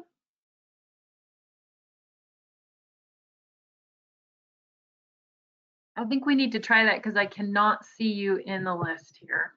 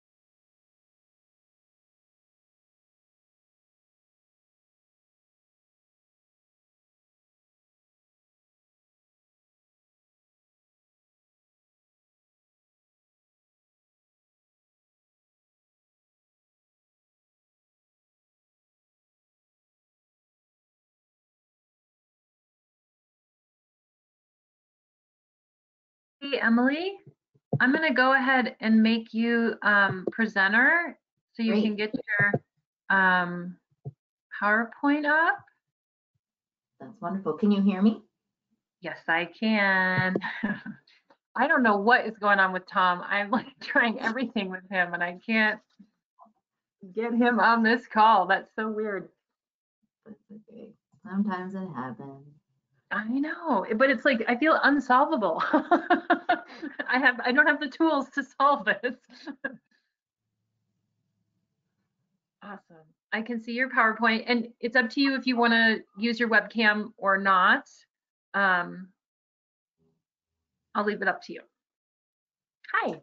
It's interesting. I don't have the option for the webcam until you made me presenter. Yep, I did also put you into as a panelist too. I did switch that around during the break. So, Okay. Right. Yeah, I did that with Stacy and a couple others. Yep. So cool. Like a whole nother toolbar. Yeah.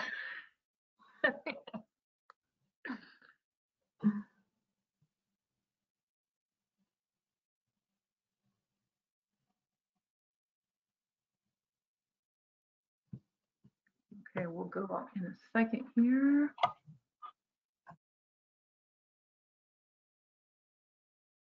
All right, so we're almost here at a quarter before the hour.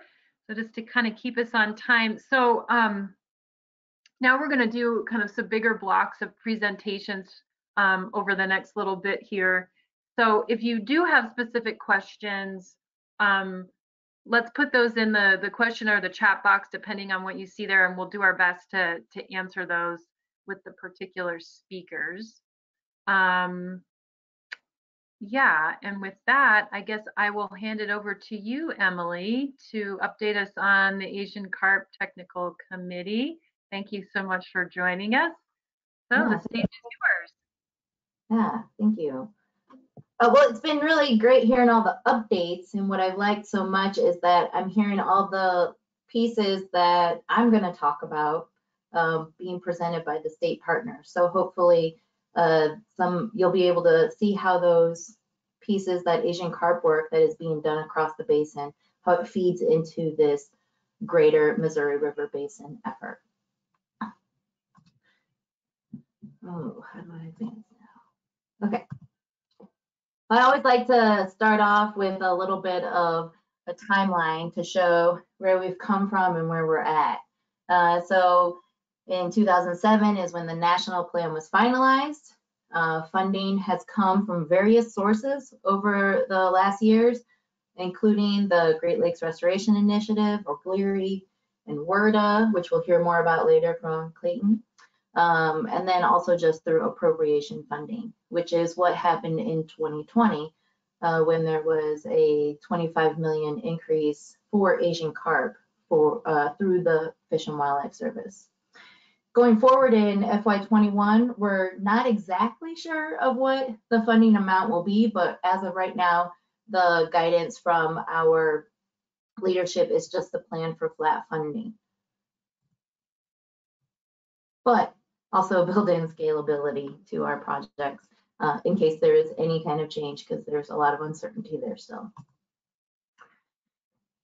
And so a while ago, the Asian carp structure decided to follow that of the MICRA, or the Mississippi Interstate Cooperative Resource Association structure, where it breaks the whole Mississippi River Basin into subbasins. And there's various groups that lead the efforts in those subbasins. In the Missouri River Basin, we have the Missouri River Natural Resources Committee. And so the Asian Carp Committee, technical committee that I'm presenting for on behalf of today, is part of the Missouri River Natural Resources Committee. And then that feeds up into MICRA, so the greater Mississippi River Basin structure. And so funding is allocated from Fish and Wildlife Service to those subbasins, as MICRA has designated. And as you can see, this was how the increase of 25 million with 14 million going out to state partners in those subbasins. And so the Missouri River Basin was allocated 1.1 million for FY20. The Fish and Wildlife Service support structure for supporting all of the money going out and the work that's being done also supports the microstructure. And so you'll see the Missouri River Basin there, is supported by having a Fish and Wildlife Service coordinator, and that's my position. And then we also have Fish and Wildlife Service grant managers, which myself and Joanne Grady are doing for the Missouri River Basin. And that structure is mimicked in all the other subbasins of the Mississippi River. So this is an allocation table from FY20, and I'm not going to get hooked or caught up in all of the specific numbers, but what I really want to show is that, in those allocations, this year, or in FY20, there was 56% of the total 25 million that came to the Fish and Wildlife Service went out to state partners and grants. And in the past, that had only been around the 25, 26%. So we saw a significant increase in the amount of money that was passed through to our state partners to do on the ground work for Asian carp management and control. Also, to just point out those FWS operations, Joanne spoke to how some of the folks that are on this call today in FWCO's field offices out in the Missouri River Basin are participating and supporting Asian carp priority efforts. And so that's another way that we leverage funds for Fish and Wildlife Service and the states. So when we got the word that the funding had been increased for FY20 to the Missouri River Basin, as well as some other new basins in the greater Mississippi River Basin, we went back to our priority themes that we had identified among our technical group. So we completed our framework document in 2018. And in the process of completing that framework, we continue those conversations about what activities would be priority. What would we want to address first when we got the funding to do so? And so we came up with a laundry list of all of these activities that were high priority. But when we really started to pick out the commonalities, 3 themes really came about, and those were to define the populations, the spatial distribution of the species in the Missouri River Basin, as well as describe the demographics of the populations. Another theme that came out was making sure that we apply some management actions, but be sure that we apply them in the correct location. So making sure that the need for the management action and what management action we put onto the landscape fits the space and the populations that we're trying to manage. And the other part was, of course, communication. Communicating internally with ourselves, the partners that are involved in the Asian Carp Tech Committee, but also communicating externally to our citizens, the people who are using the resources, so that we can emphasize and teach them about the importance of managing this invasive species in the Missouri River. So those were our 3 themes. So as we found out that we got the funding for FY20, we immediately went back to our priority themes and were able to pick out priority activities. And then we identified some projects. And those projects, very broadly, we have 4 of them. We identified 4 projects, and each of those have various objectives, which I'll get into. But we developed these projects collaboratively among basin partners. So when you hear about Kansas talking about their efforts to control the population in the Kansas River, there's also another activity being done by the state of Missouri that's also addressing some very similar activity or objectives. So I hope to provide some synthesis of how all of those activities are connected under the Missouri River Basin Tech Committee. So overall, with our 1.1 million in funding, we had those 4 projects, and then 5 of the 10 states in our partnership submitted grant applications. And so we were able to provide funding to 5 states through this effort. Oops. Okay, so the first project is define the spatial distribution and population demographics of Asian carp populations and the associated fish community. So you see how this directly relates to our theme of defining populations. On the left there, you see all of the cooperating agencies. Again, many of them presented some of their activities today. I'll just give some highlight. One of the activities is using eDNA or developing the process of eDNA for the detection of Asian carp in the Missouri River Basin. Other groups, including Nebraska, Missouri, are going out and then also collaborating federal agencies, the Fish and Wildlife Service, are going out and actually doing fisheries independent, very fundamental fishery sampling. And then there was also development of a computer-based application to identify Asian carp eggs.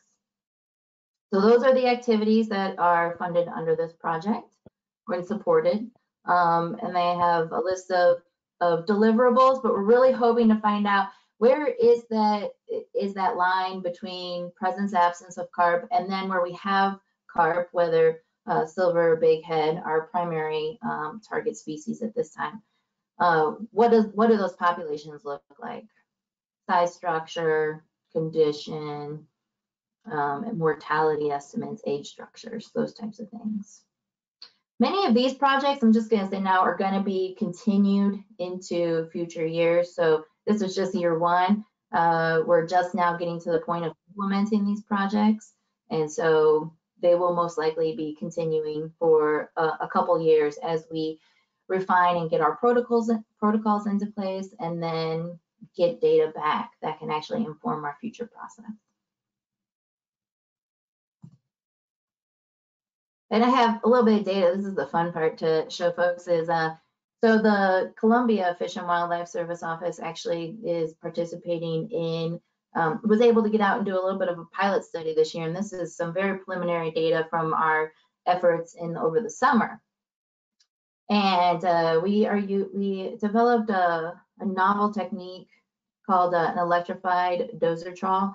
It's similar to a push trawl. It's similar to conventional electrofishing, but it's the combination of the two. And so we're using that to sample Asian carp populations in tributaries. And so this is some preliminary data from the summer. And what I want to point out here is the detection of this year class, of this size class in the data. And the reason I want to point that out is because there's a picture of the fish that we were collecting. And so there's that size class that really has not been seen in some of our previous work, or it has been seen in very low numbers. And so this will be interesting once we get that full data set in to interpret what that means by having that size class show up so significantly in our samples. So that's just a little snippet of some information that could be coming from the full implementation of our projects. Moving on to project 2, we have the Asian carp movement and habitat use in the Missouri River Basin to inform containment and control management actions. And so this is essentially using telemetry to identify when Asian carp, specifically big-headed carp, silver carp, and bighead carp, are moving into tributaries. At least that's one of the questions. The other question that we're looking to inform with this one is how those fish that are tagged are interacting with some of our barriers.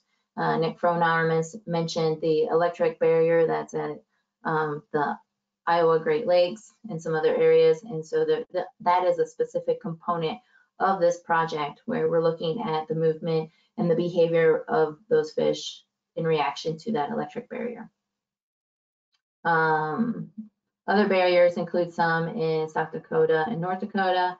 And then we're going to have stationary telemetry receivers at 9 tributary confluences. to look at that movement between main stem and tributaries. And this project it's definitely to inform those management actions so we can know when the fish are in the tributaries, when they are in the places that we may be able to implement management actions to best manage the population. But it's also most likely going to help us build those demographic monitoring efforts. So to understand when the fish are moving or when the fish are present in certain areas will help us determine when and if we can use those habitats to sample the population and learn more about them.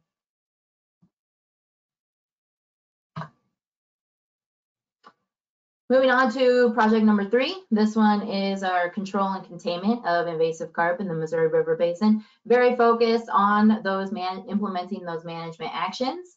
As I mentioned before, and as Chris explained, that Kansas is an active participant in this, and Kara also mentioned how Missouri Department of Conservation is participating in this particular project. And then Fish and Wildlife Service in Columbia is also participating. And so in Kansas, there's going to be contracted removal of Asian carp. We're going to contract a commercial fisher to go into an area where there is potential for that population to move upstream into areas where we don't typically see them, at least not at very high densities or on very often, very low occurrence of them. But then there's also the component that's looking to explore what other options do we have for control and containment of carp in the basin. You know, is removal feasible? If it is feasible, what kind of techniques are needed? How much effort is needed? So that's another component of this. And project 4, again, as Chris mentioned, is just doing a feasibility study on what a barrier would look like at that Bowersock Dam. And since he spoke about it, I won't go into more. So moving forward, the projects that I just explained, they were funded in FY20 and they're going to be fully implemented in FY21, hopefully. In FY21, we're planning for flat funding, so $1.1 million to the Missouri River Basin. However, we are also keeping things flexible and scalable in the event that we do need to adjust. Could be more money, could be less money, could be right at the same.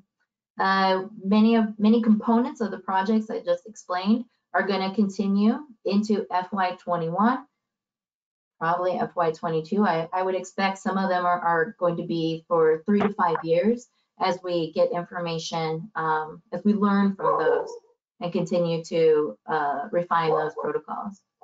That's my dog. And then, so what we're doing right now is we're prioritizing activities that could potentially receive or be eligible for funding in FY21. I estimate that we'll have $500,000 available for, to fund states to address those high priority activities.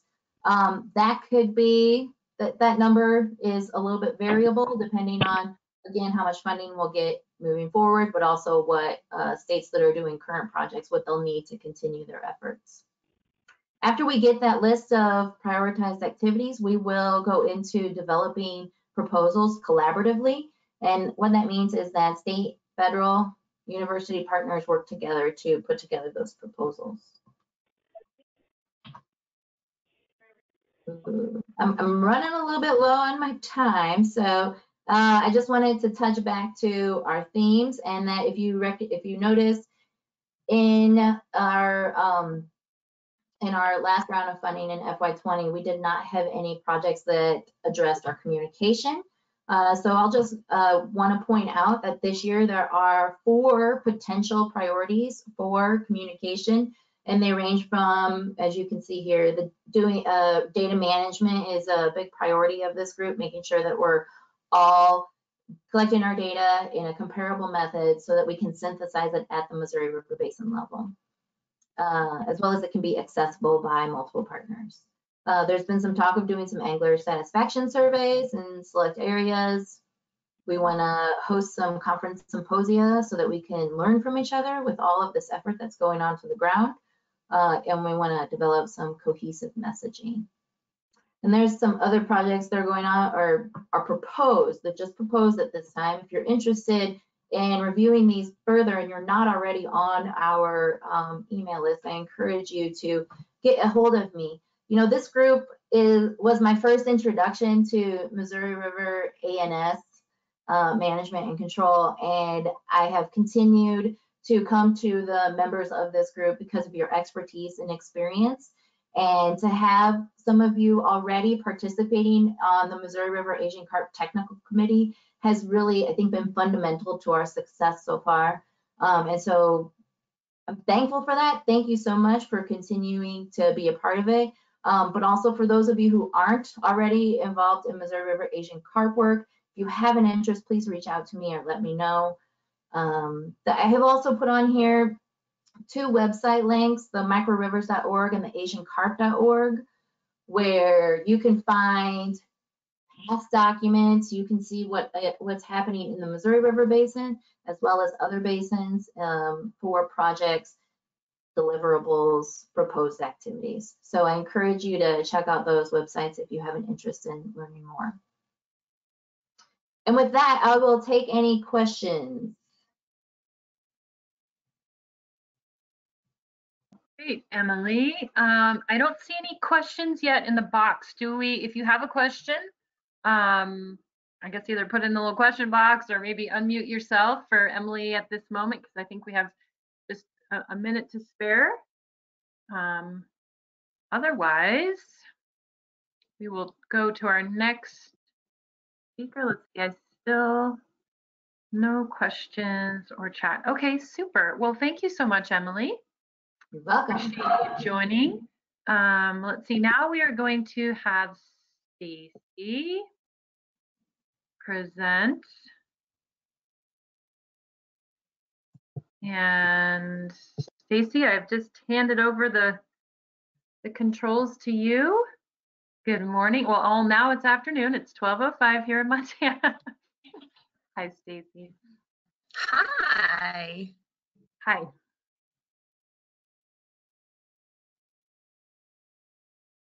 Okay, can you see my presentation? Yes, I can. You are good to go. I am going to disappear. The stage is yours. Thank you, Leah. Okay, so, oh crap, now I can only see me. That's not what I want. There we go. Okay, so for those of you that don't know me, I'm Stacy Schmidt with Montana Fish, Wildlife, and Parks. I'm the manager of our AIS laboratory. So this is an update on all of that for you. If I can get it to work. There we go. If you're unfamiliar with the lab, a little background. So we process samples for ourselves internally and some of the Missouri River Basin states. The primary focus of the lab is early detection of dry-scented mussels, although we have done some corbicula work as well. We're also processing samples, like Joanne mentioned, for national fish hatcheries, and we serve in a confirmatory role for pretty much anyone that needs it. As of right now, we don't charge for any of these services, and funding for this is provided by Fish and Wildlife Service, FWP, and the U.S. Army Corps of Engineers. The staff, for those of you that don't know, and I think both of them are on the call right now, Jaden Duckworth is in charge of our Kalispell lab, and Keegan Efforts is in charge of our Helena lab, and they have both been slaving away trying to get caught up on the never-ending stream of samples.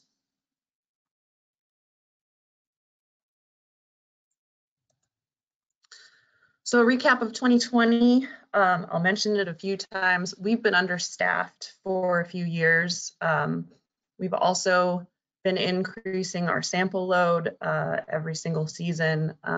So we've been trying to come up with creative ways of keeping our staff sane, as well as keeping up with the turnaround time on the samples, keeping up with our data entry, changing roles and responsibilities within our program, as well as looking at infrastructure. And then I've got a little chart there on kind of a snapshot of where we're at with samples as of about a week ago. So challenges, again, understaffed. Because of everything that happened in 2020, we had a lot of issues with kind of changing how we operate due to us still doing all of our normal work, but kind of being limited in the lab. So we've had to close the lab a few times because of staff being quarantined. That caused a backup of samples early on in the season that we just haven't really been able to get ahead of yet. The lab had to be decontaminated.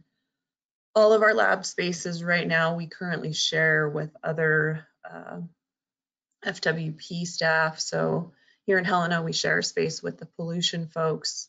And then Jaden and Kalispell has been dealing with chronic wasting disease technicians, kind of pushing him out. So these are all issues we're working on. So 2020 has been a difficult season, as maybe you have seen from the state updates, all still waiting on sample results from us. So what we're working on right now, because we're understaffed, so we've had a vacancy recently. So right now we're working on, we've rewritten all of the position descriptions for the lab staff. Those are currently being reclassified by the state. When that's done, my intention is to hire a permanent position who is, that position is temporarily filled right now by Keegan. And then hopefully by early next year, we'll be fully staffed, although probably not fully trained until new staff get at least a year under their belt, but we should be better off than we have been in a while. Picture about numbers.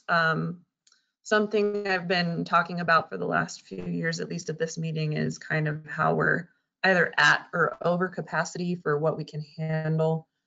We did expand in 2017. We built a new lab space. We've hired new staff, but we're still just barely keeping up. And this year, not keeping up. So that's certainly something to consider as we move forward. And so I've got some things to talk about regarding that, as far as maybe some means to mitigate the sample load, similar to what we've done in Montana. So right now, this is kind of where you're looking, and I've had some calls from state coordinators wondering what's going on. Internally, we prioritized our hatcheries. So all Montana samples coming into the lab get prioritized and categorized, and the turnaround time depends on the priority. So the risk 5s are the highest priority, so they get processed the quickly, and that includes any out-of-state samples that get prioritized as a high priority. So those are the ones that are gonna get done more quickly.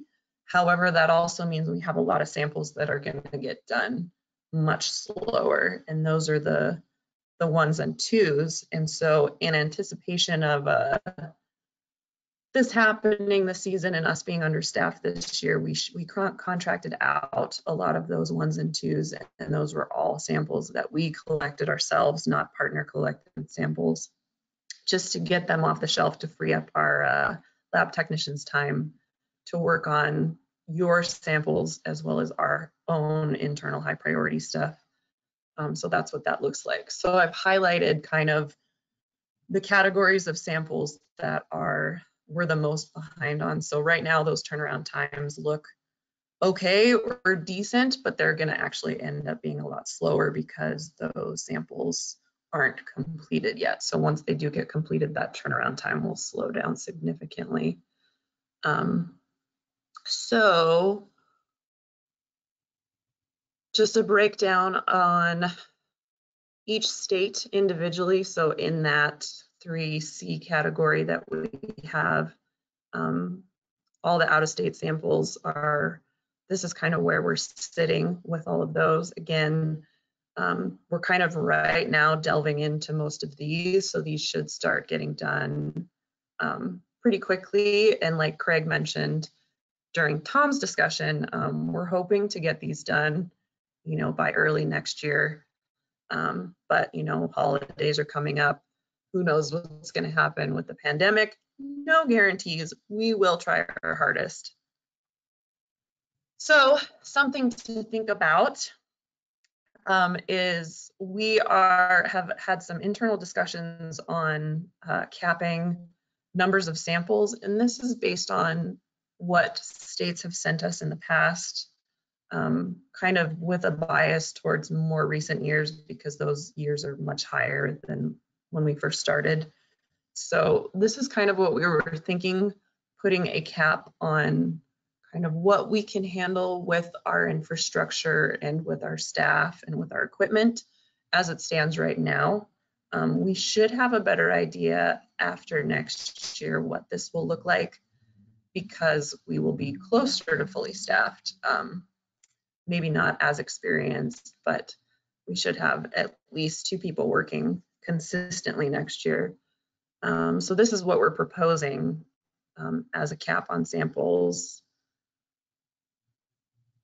And then I looked very, very quickly at the potential for maybe doing something similar for the Missouri River Basin as a whole, and collectively something that could be helpful is maybe if we, this group specifically, were able to prioritize Missouri River Basin waters as a whole, so that should something like this year happen, or to get samples kind of moving along more efficiently now this year because we are behind, if we were to prioritize Missouri River Basin waters collectively from the group so that we could maybe get some of those high priority waters done a little more quickly.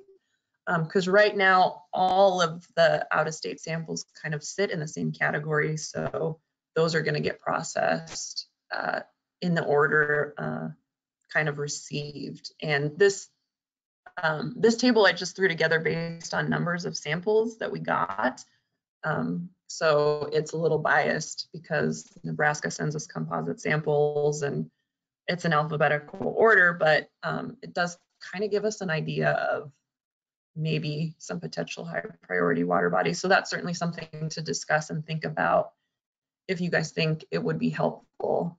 We've discussed it internally and think it could be a possible solution to years like this year where we get behind. So something to put on the docket to talk about.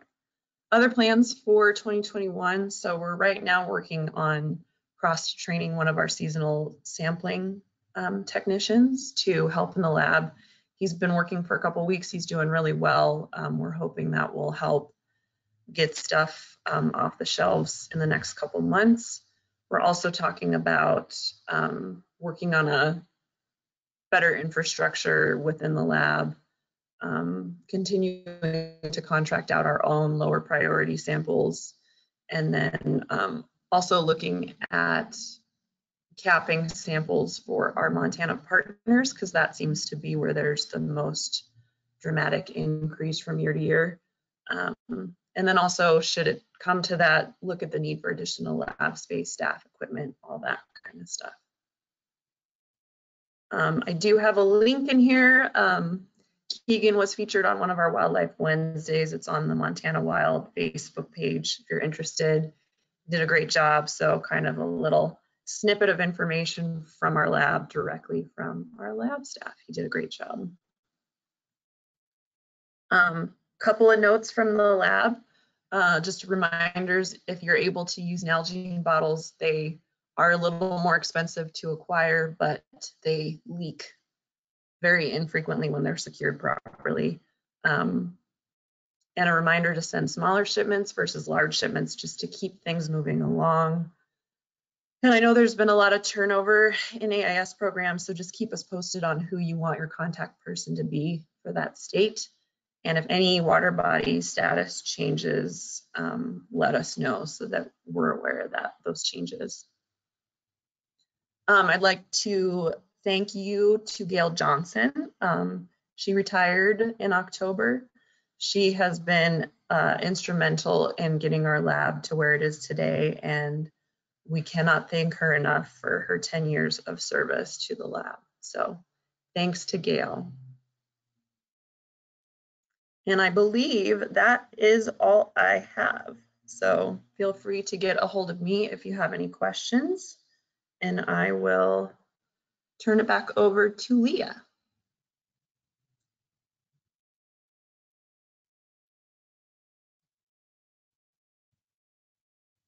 Great, thank you, Stacy. That was wonderful. I don't see any questions or feedback, but I was kind of thinking specifically, maybe folks want to think about the comment that Stacy made about prioritizing waters and sampling from the basin, and we can probably cover a little bit of that after all of the speakers go as well. But if you don't get your answers, Stacy, I'm sure we can, I don't know, I'm sure there's other ways to get some dialogue going, because that sounds like it would be very helpful for you to help with prioritization, et cetera. Yeah, absolutely. Yeah. Okay, so please, as we continue here with the agenda, just keep that in mind, what Stacy had mentioned, and let's try to touch on that in a little bit here. Okay, so Chris, you are next with sharing the stage here with Tom, and I'm hoping that we can have Tom. So Chris, I've just made you presenter.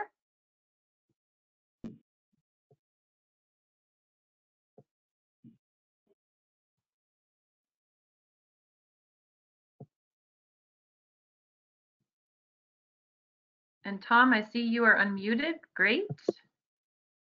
Can you hear me now? I can hear you. Yes. Now I can't hear Chris though, Chris. Okay, Chris, how about you? Are you out there? Yeah, can you hear me now? I can hear you. Yay, technology is shining down on us in favoritism. Excellent. Okay, Chris, it's up to you if you want to show your webcam or not, but I can see your PowerPoint. So go ahead as you see fit, and I will again. I can't actually see my PowerPoint at the moment. How do I pull that? All I see is you. How do I pull that back up? That's a good question. Let's see. There. Is that better? Now I can see it. Okay. Okay. All right. Go ahead when you're ready. Okay. So this section, just at the moment, we have a whole lot of new coordinators in the basin. And so I am the coordinator in Kansas, and I consider myself relatively new yet. I've been in this position 4 years. And so the idea for this was just looking back on my own experience, kind of what would have been helpful for me in my first couple of years to just kind of understand the background of ANS and the coordination groups that exist and all the documents and things that nobody else internally in my agency could teach me about, and that would have really helped speed up my understanding of the issues and what's going on in the world of ANS. And so the idea here is, we're just going to kind of walk through some of the information that I hope will help you guys out. And I'm going to start. Tom's going to present a little more at the end, but the whole goal here is just to get information to the other coordinators in the basin, hopefully kind of an organized fashion. So just starting real generally, this is something that actually ends up in a lot of my presentations is, just what are ANS or AIS, and then some of the federal legislation and regulation that a coordinator should be aware of. So I'm not going to go through specifically what these are. I'm just going to put them here and leave them here. I sent a PDF of this presentation earlier, along with some other documents in a zip drive. So everything I share here, you should have in that email as well. I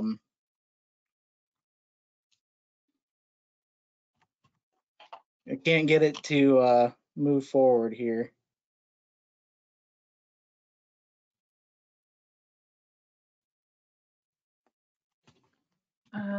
Well, let's see.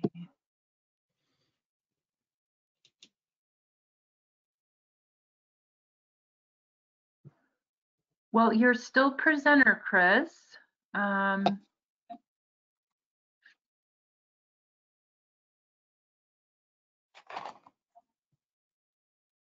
you have multiple screens going? I do not. Huh. This is weird. Do you want to? If you just want to move forward, can you move my slide? I don't know.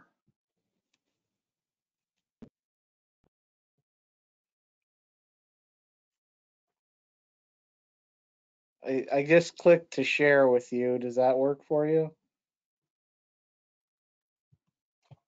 Possibly. Let's see here.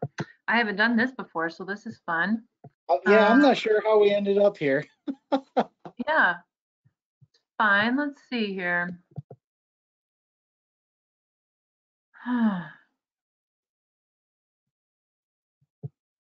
Let me try taking you off presenter and making you presenter again. How about that? Okay.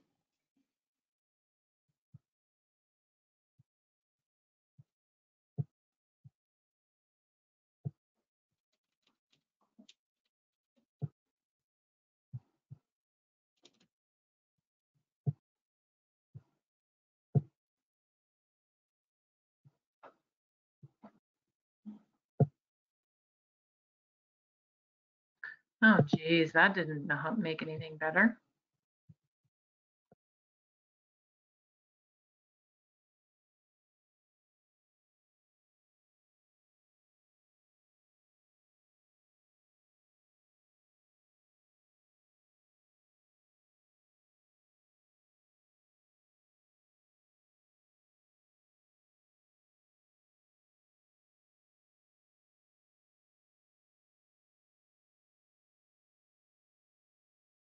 Chris, did you send the PowerPoint to me? You Sorry, said you did? I just got back in. Okay. Did you say I could try to pull the PowerPoint up, I guess, alternatively, but I can't seem to find you now that I dismissed you. Oh, there you are. Sorry about this, guys. Thank you for your patience. So try sharing your screen again there. I can see it. There you go. Well done. You can see me moving it too? Yep, Okay. I can see. Go ahead. Okay, so some of these are borrowed slides from the Western Regional Panel. So I apologize, we don't have the information for the entire Missouri River Basin. So Missouri, Iowa, Minnesota, you're missing here, but I think these maps do a really good job of kind of laying the background of where a lot of the states in the basin are. So this is full-time employees in the ANS programs in the basin.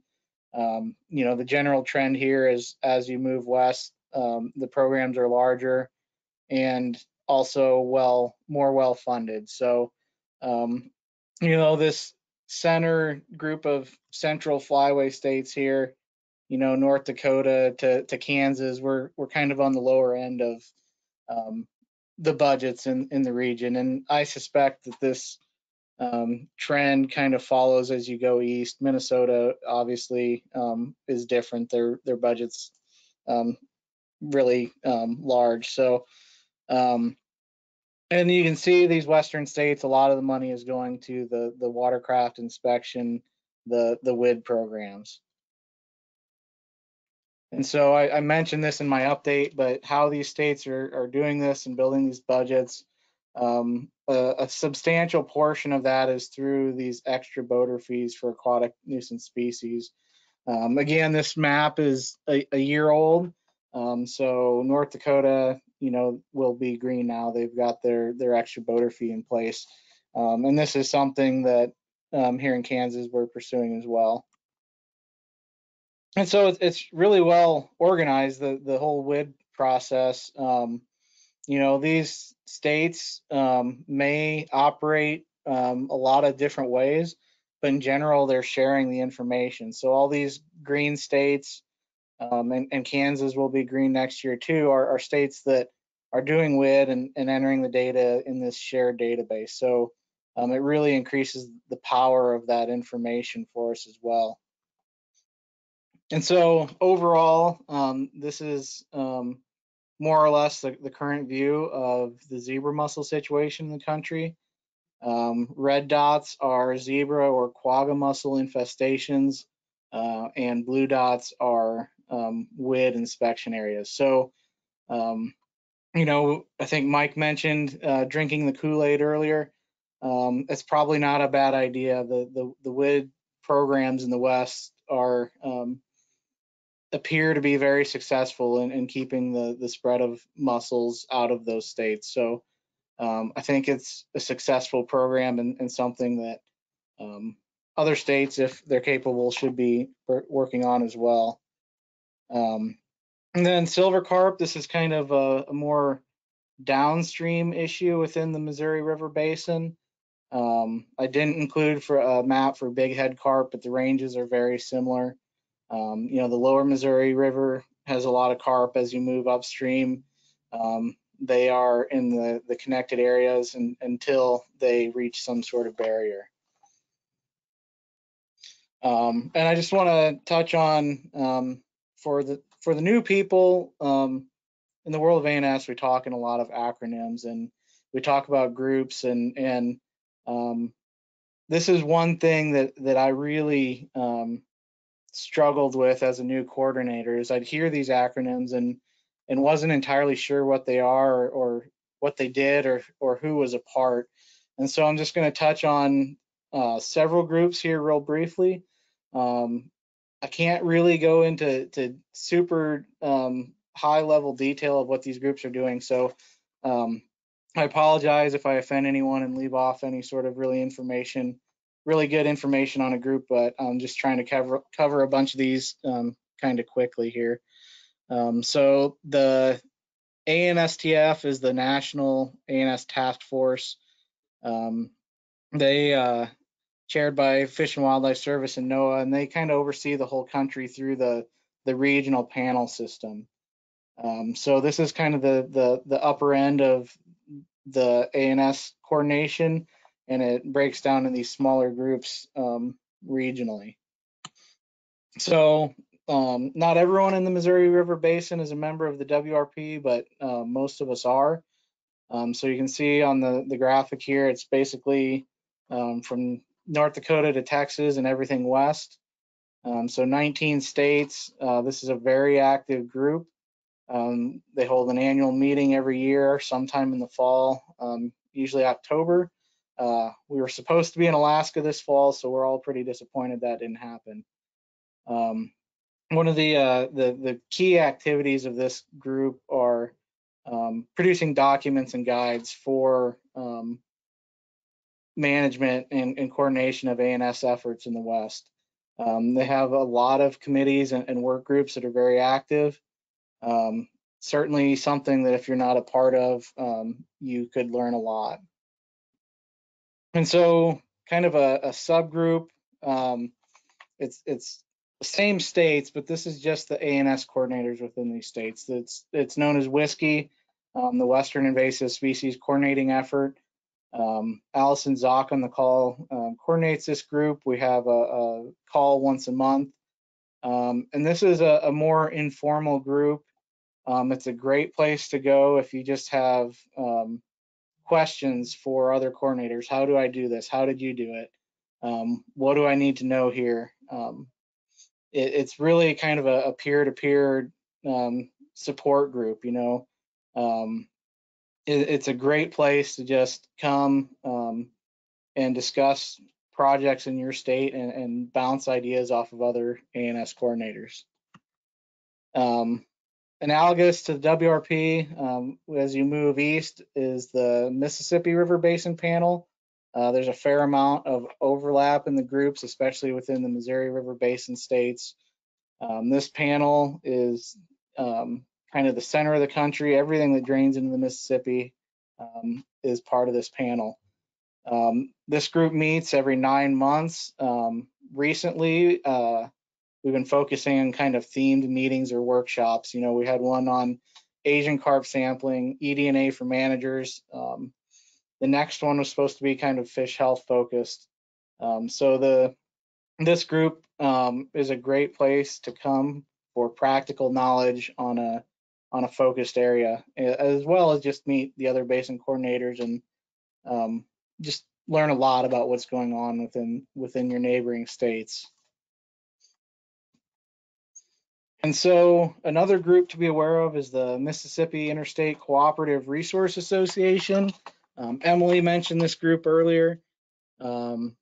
Member states actually pay dues into this organization, and then this group kind of coordinates activities within the basin. So this isn't just ANS. Typically, your state's representative is your fish chief. So this gives them a place to meet and talk about large issues that cross state boundaries. In the past, paddlefish have been big issues, commercial fishing for catfish, things that one state can't tackle on its own. Currently, though, they are focused on ANS, and they are working towards trying to form a Mississippi River Basin Fisheries Commission. So this would be a more analogous to some of the other fisheries commissions around the country, and hopefully funded to the point that the organization could take on larger, bigger projects. And as you can see, it's organized in the 6 sub-basins. Emily mentioned those earlier as well. And this is the group Emily talked about, the Missouri River Basin Asian Carp Technical Committee. We probably need some sort of acronym for that too. That name's a mouthful. So when it comes to Asian carp in the basin, this is the group you want to be a part of.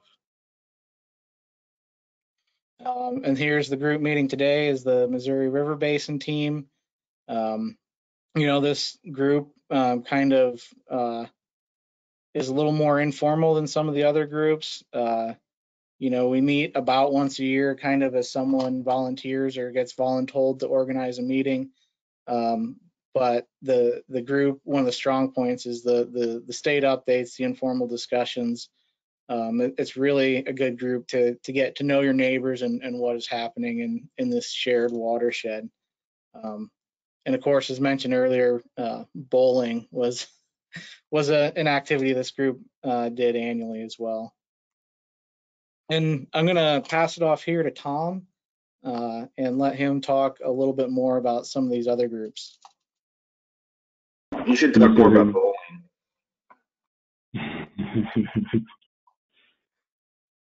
Can you still hear me? Yes, I can hear you, Tom. Excellent, thank you. And thank you, Chris, for the opportunity to team talk on this. So I was asked to kind of just bring it home, talk a little bit more about what's going on farther west, and then kind of circle back to the idea of coordination and just bringing people together, especially for new folks that are new to the AIS issue in Missouri River Basin states. So the Columbia River Basin team is coordinated through Pacific States Marine Fisheries and Stephen Phillips. He's known as the Quagazar. As you go farther west, he is a great resource to kind of keep track of what's going on with legislation, and also serves as kind of a coalescing point where the 4 Columbia River Basin states and British Columbia and Alberta get together to coordinate on AIS-related issues. Invasive Species Action Network is the what do we call that, Leah? She facilitates, or ISAN facilitates those meetings and does a great job just bringing people together twice a year to really compare notes and coordinate on what's going on with prevention activities in the basin, but also national issues, WRDA funding, all those things. Just a great group of people working together with a common goal of primarily zebra and quagga mussel prevention and early detection, but also multi-taxa aquatic invasive species issues. And westernais.org website, if you haven't been there, there's some great resources on there. I encourage you to check that out. Next slide. Other groups that are working on AIS issues farther west, and I guess nationally as well, we have WAFWA, Western Association of Fish and Wildlife Agencies, that touches on AIS issues. PENWAR is an economic development group with northwestern states and provinces, and they have AIS, or it's an invasive species subgroup, but their focus has primarily been on things like zebra and quagga mussels. AFWA, Association of Fish and Wildlife Agencies, also is touched on aquatic invasive species issues. And specific to Montana, the Upper Columbia Conservation Commission is a Montana-based commission that deals with aquatic invasive species issues. Also in Montana, there's Invasive Species Council that deals with AIS issues. So I guess really just driving the point home that there's a lot of cooks in the kitchen with this issue, especially in the Northwest, and especially in more recent years when more funding has come west related to AIS issues. So it's more important than ever that states really work together. Typically, these programs are implemented at the state level with partnerships with federal agencies, but typically the boots on the ground are states getting the job done, and it's we all work together with similar issues and challenges, and that coordination is critical through groups like Whiskey that Chris mentioned, but also groups like this Missouri Basin team compare notes and make sure we're doing the best job we can out there to address the issue. Next slide. Funding opportunities. I mentioned the amount of money that's coming west nowadays. So through Fish and Wildlife Service, we have our ANS plans that I believe all of us receive funding from now, which the amount has increased significantly over recent years, which is great. QZAP money is also available that Joanne mentioned. Those awards are going to be forthcoming here for next season. And then all the Asian carp funding that continues to focus on the carp issue. One thing that we've been working on a lot is this Army Corps of Engineers WRDA money in the Columbia Basin. It's been 3 or 4 years that we've been working under that money. That's a 50-50 match, but it's really helped bolster and encourage additional quagga and zebra mussel prevention and early detection activities in the West. And now that it's going to be available for central states, it's just a great resource to really step up our game, to be more active and work more closely together on prevention activities. So it's a great resource.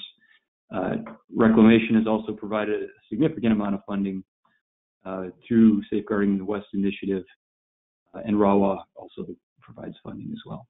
So there's a lot of money, and with that money comes a lot of attention, also a lot of political attention, and a lot of people that want to be involved but don't necessarily have much background in the issue.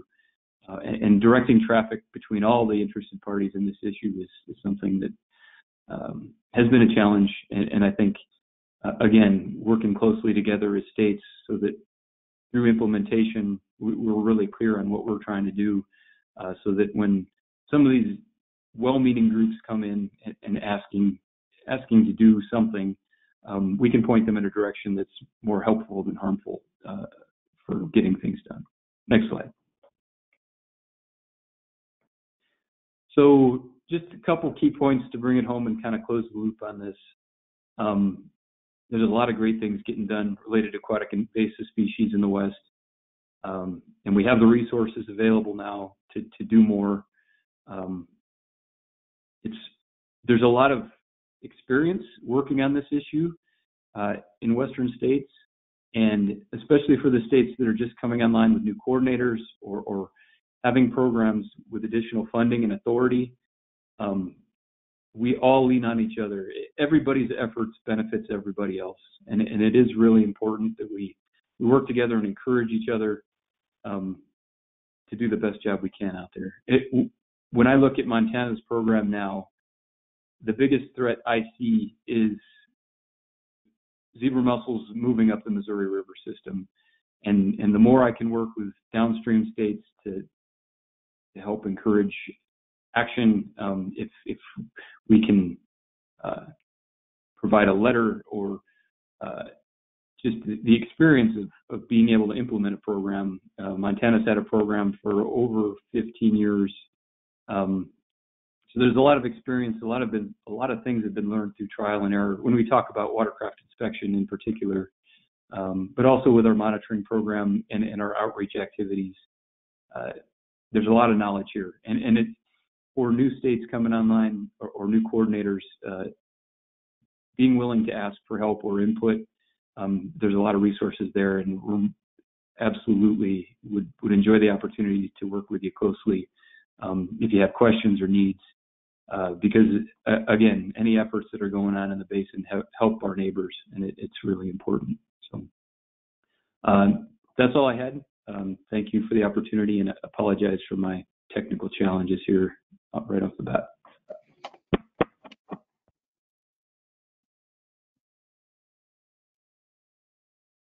Thanks, Chris and Tom. That was great. I feel like there's definitely there's many people that I think would identify themselves, myself as one. I'd like to think that if you have a question on AIS, hopefully if I don't know the answer, I'm not saying I know all the answers, but I can find the person that knows the answer. So I would encourage, I like the idea of keeping the communication lines open. I think that benefits everybody. So yeah, are there any questions at this time for Chris or Tom? Like Chris mentioned, he shared all this stuff with you guys. So if there's something, particularly some of the legislative stuff or some of those links, I think that should be available to you if you had any follow-up or other questions. So,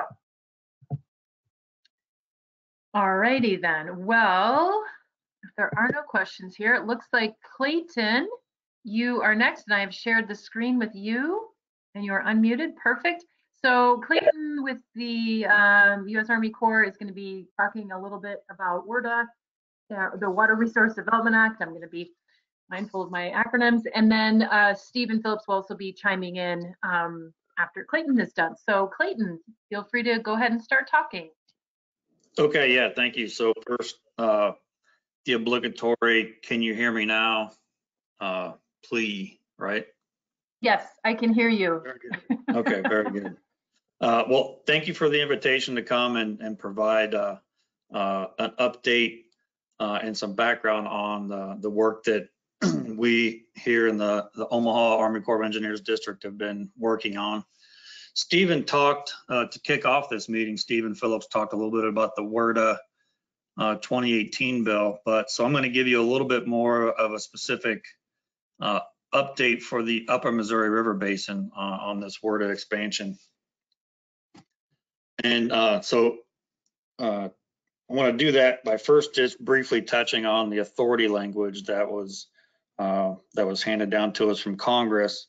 And effectively, again, and this is the 2018 WRDA, effectively Congress told or said that the federal government shall establish and operate, maintain new or existing watercraft inspection stations in the Columbia River Basin, which that work is you probably are all aware of. That's been done. But then that expanded into the Upper Missouri River Basin and the Colorado River Basin, and also the South Platte River Basin, effectively like the Denver metro area, I think was a focus there. And not the Arizona River Basin, but the Arkansas River Basin. I think there was a typo in the in the legislation. So I'm going to give you a brief update on what we've been doing in the Missouri River Basin, but also know that we're working in parallel simultaneously on the South Platte Basin as well to get these authorities processed and get the NEPA documents written. But the big picture point here is that these cost share programs are across the board going to be 50-50 split, so 50% state, 50% federal. And with any Corps of Engineers planning process for us, we have an important thing to point out is the purpose and the need for any federal action, really. And so in this case, we decide our purpose is to assist states in the Upper Missouri River Basin with establishing and expanding watercraft inspection stations to aid in preventing the spread of aquatic invasive species. And it's needed because there is significant potential for damage, which everybody on the phone I think is aware of, to federal infrastructure. And so this represents the federal interest and the nexus for the federal government to be involved. Specifically with the Corps of Engineers on the Missouri River, there's a direct risk and threat to authorized purposes. I think on the Missouri River, there's 8 authorized purposes, and I think you could make a pretty good case for all 8 being impacted due to an infestation of zebra and quagga mussels, but specifically we've highlighted hydropower, navigation, water supply, and then of course fish and wildlife and mitigation associated with that. And so to further kind of bring home the point of the need for this work, I think the need is clear, and this distribution map is pretty useful in visualizing that. So these zebra and quagga mussels were first discovered in the Great Lakes in the 1980s, and then have spread throughout most of the East. And as of 2019, December of 2019, this is what the established population distribution map looks like. Again, I think Chris in the previous talk talked about the uninfested West, and that's what we're here. That's why I'm involved in this, is to help ensure that we can keep that as an important key phrase or a catchphrase, to keep the West uninfested.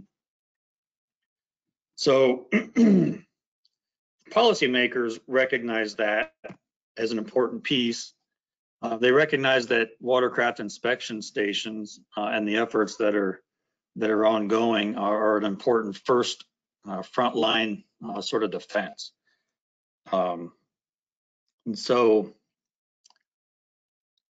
to help keep the growing concern of zebra and quagga mussels from spreading, or wanted to focus more on expanding those inspection efforts. Currently, watercraft inspection programs are operated by the states, and as you are all aware, in listening to several of the updates earlier in the meeting today, recognize that that's a key focus for this group. Finding out that there's quite a range of options and opportunities for the types of stations. There's roadside inspection stations, ramp side inspection stations, several roving inspection stations, and then also a lot of resource agency offices are performing inspections on, I think, kind of a regularly scheduled both regularly scheduled and even by appointment. So if you're traveling to a new state or a new area, I think you can call up a resource agency office in like in Wyoming, I think, and set up an inspection. As it's been already talked about quite a bit, the WID program is very valuable and a powerful tool, and sounds like more and more states are starting to adopt that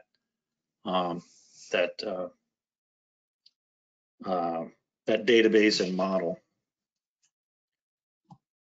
So our approach for expanding to the upper Missouri River Basin has been to coordinate with the states and to assist and support the states in developing their plans, developing plans for increasing efforts for inspection stations, and to develop plans that adapt to changing information. So, information changes like new identified threats. There's new emerging technologies that are becoming more available, and we anticipate that will even continue further into the future with more automated systems that maybe don't necessarily require an attendant to be present at all times for inspections and decontaminations. And then also adapting to like shifting resources and I want to say political influences, but as administrations change over the years, there'll be varying levels of emphasis, I'm sure. And so this coordinating effort is manifesting into what we're calling an integrated planning and NEPA document. Calling it an integrated letter report. So this includes both the planning component, and covers the NEPA coverage. That's what we're working on right now to finish up and get through the required NEPA requirements to get the cost share program off and going in the upper Missouri River Basin. So I'll give you a quick overview of the kinds of actions that can be covered or that would fit within the cost share program. They started with 15 different measures, and so each measure you can sort of think of as an action type. I don't want to read through all of them here, but I'll try to highlight a couple. And like measure number 2 is increase the number of watercraft inspection stations, and then extending the hours of operations for those, and even including some nighttime inspection resources. It was highlighted earlier, the addition of canine detection capabilities, that's included in this. So the idea here was to be open and liberal and make sure that we included as much as we could think of for the NEPA coverage. There was a question that was brought up to me early on about activities that would fit into the reimbursable program, and one was like the question was, would it fit under measure number 7, the increasing public awareness and education and getting public buy-in and involvement? Things like road signage, some educational materials like pamphlets would be reimbursable, but bigger, let's see how to say this, bigger ticket items, maybe like a lottery, encouraging folks to stop for a inspection and putting them into a lottery to win something like, I don't know, a boat or some other big ticket item. Didn't sound like that was something that would be on a reimbursable item. So ultimately, the goal here with these measures that then ultimately would roll into the alternative for the NEPA analysis was to provide adaptability. And so being adaptive was absolutely a key word. We carried all these proposed measures forward with the exception of measure number 8. We didn't feel it was necessary we didn't want to require watercraft inspections, but certainly they are encouraged. So I'll talk briefly about the logistics here and give a little bit of detail on the type of particulars with the NEPA side of things, what we're looking at. So again, I said it's considered a letter report and a programmatic environmental assessment, which included collecting existing conditions data, which I've got kind of on the right side of the screen. There's an example, a map of the state of Wyoming and their 2019 inspection station efforts, and they've got them broken out into 3 different categories, it looks like, throughout the state. So information like that is used, and we're also looking at making sure we're in compliance with all the other environmental laws. We've got people working on the tribal and cultural coordination. And then there'll be it's typical with any NEPA process, a public comment and review period, which our standard is a 30-day. And not sure if we're going to stick with that 30 days. So for an environmental assessment, it's not clearly defined, I guess, in the NEPA regs. There may be an option to go to a 15-day review period. And again, the idea is to get this approved and signed up through our USACE, Army Corps of Engineers headquarters, and get the reimbursable program started and going. So again, to summarize, the the cost share is authorized at 50% state, 50% federal. We're anticipating to operate on the calendar year, so like January to January versus the federal fiscal year. So that'll be important for the states to track and follow. And that's important because the states, we're anticipating, it looks like the states will develop scopes of work and define their own tasks and deliverables, and then submit those to the, I think probably the Corps. We haven't quite worked that out yet for the Upper Missouri Basin, but and so that'll be important to develop those scopes of works, because looking forward and sort of reading the tea leaves, and especially based on a lot of the updates from the states that we've heard today, this is a rapidly growing and emerging need, right? Funding for aquatic invasive species.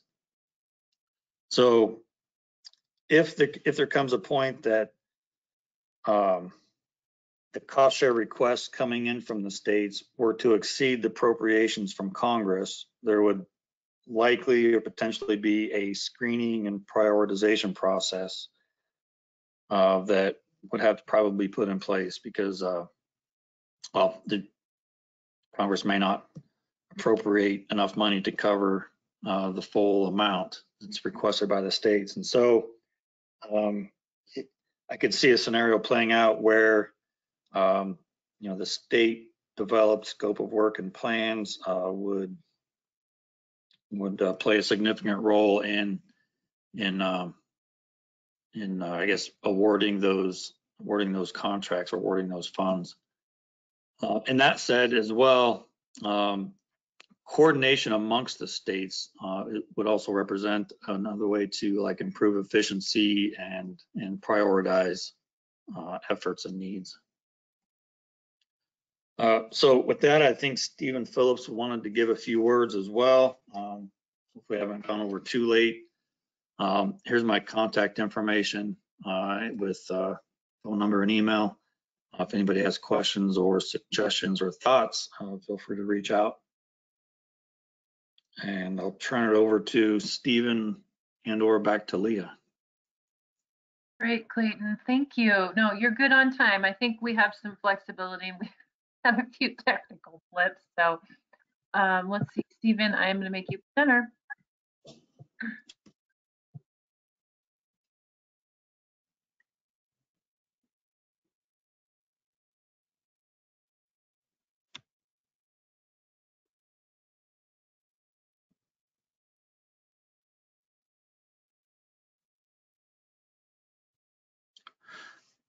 Oh, sorry, hey, can y'all still hear me? This is Clayton.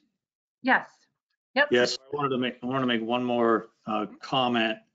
I had a meeting this morning with my vertical chain in the core, and it looks like we're aiming for sometime in May or towards the end of May for this entire cost share for the Upper Missouri and the South Platte to be completed, signed, and ready to implement.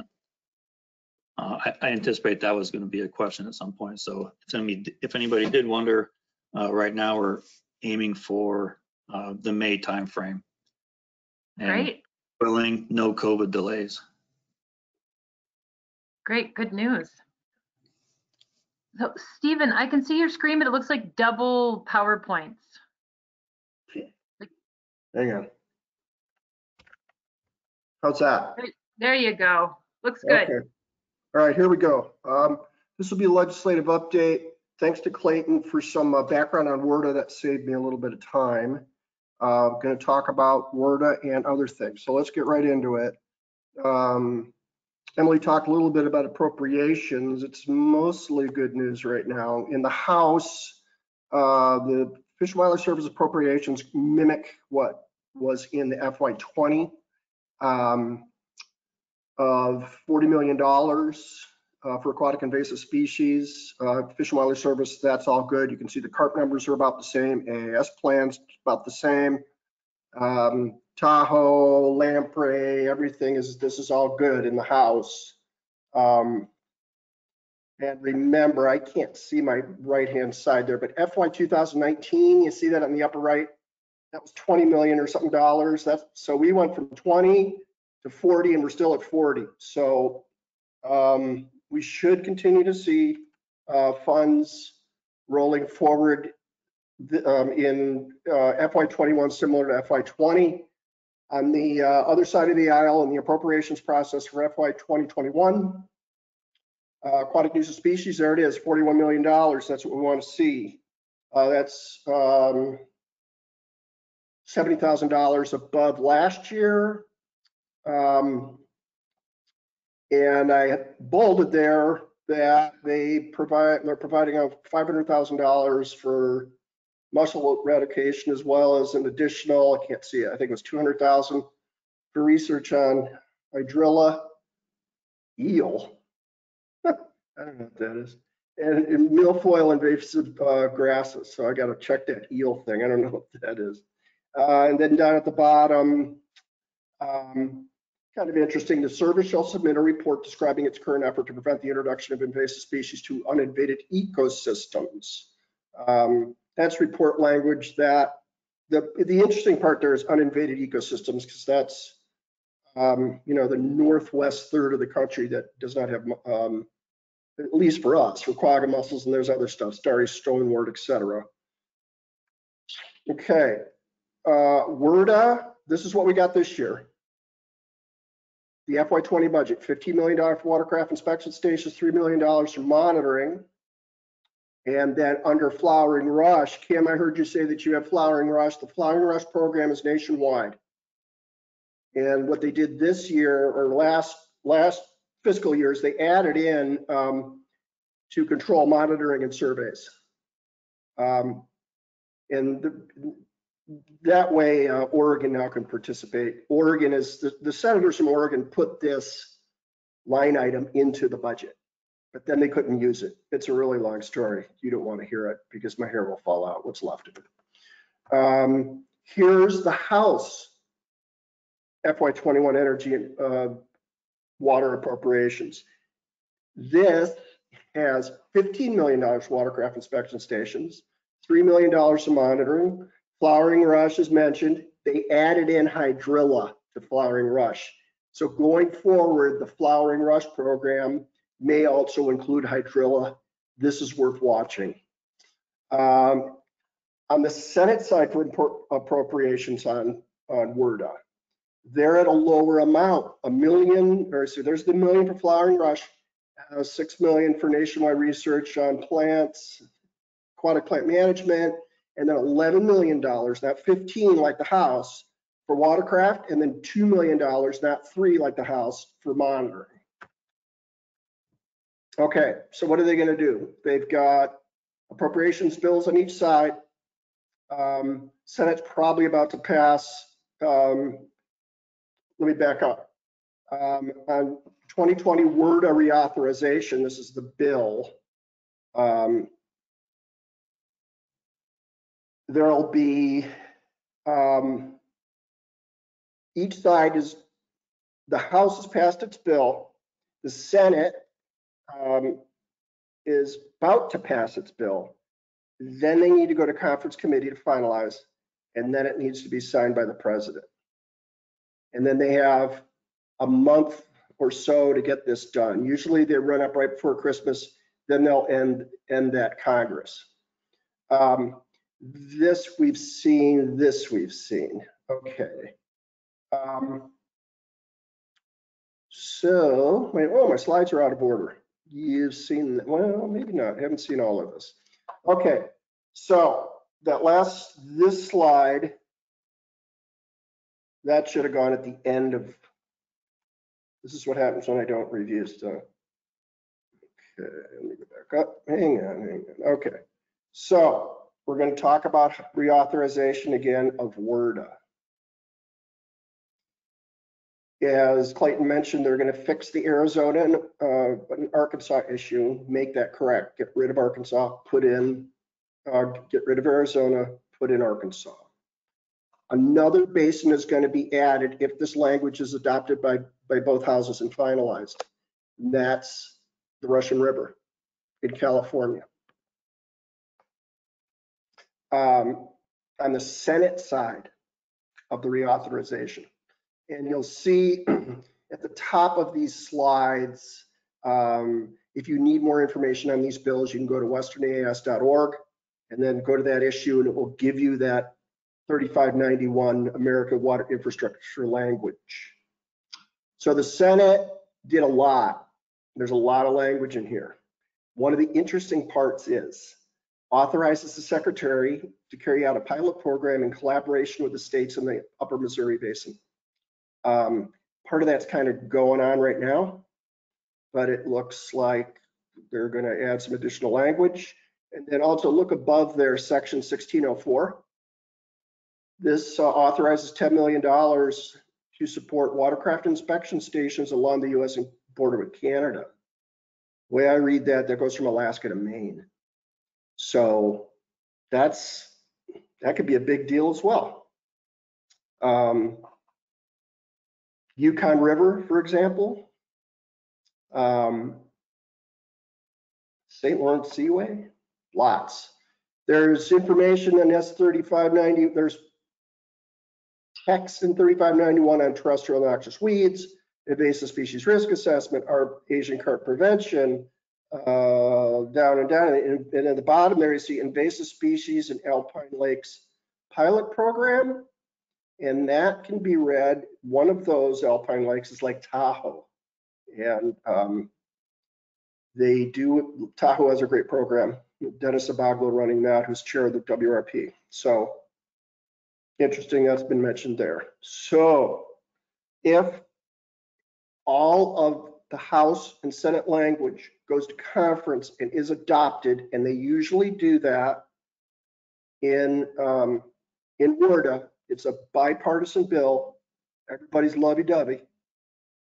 We'll see the Russian River added. And you guys are looking at that map going, Russian River? Early on, when we started looking for funding for invasive species in the West, and we identified our friends at the Corps of Engineers and WRDA, Representative Mike Thompson out of California was of great help.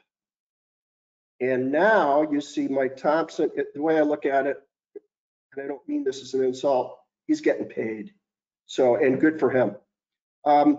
Russian River has a lot of, vineyards, and there's the Eel River, Potter Valley project. It is a good place to do some match funding. So if that happens, I'm looking forward to seeing it. And it's also in one of our member states of California. Okay, quickly on other legislation that has been passed in the 106th Congress. 106th Congress is about to end. The Dingle Act was passed, and this, you've probably, some of you have seen emails over the last several months from Hillary Smith and Scott Cameron on invasive species strategic plan. The comments were due on that 10/9/20. That came out of the Dingle Act. A Nutria bill was passed, and it revises the grant program. It adds money to it. I think now the Nutria grant program, I believe now it's nationwide. And I'm thinking it's a $10 million authorization. That doesn't mean it's appropriated and that money is going to come flooding through to kill the giant rats. But really good, this got passed.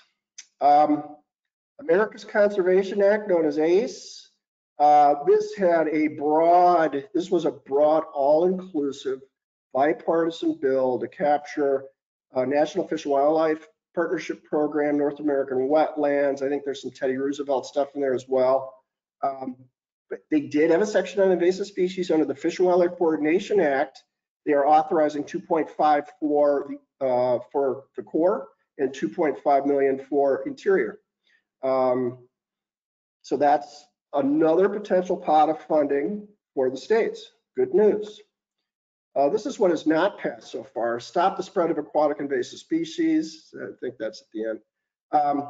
SIMS, this was introduced. We worked this one for years with Elizabeth Brown was key in this, and during our NISA events, 2975 it's still a possibility it might happen. I don't think so.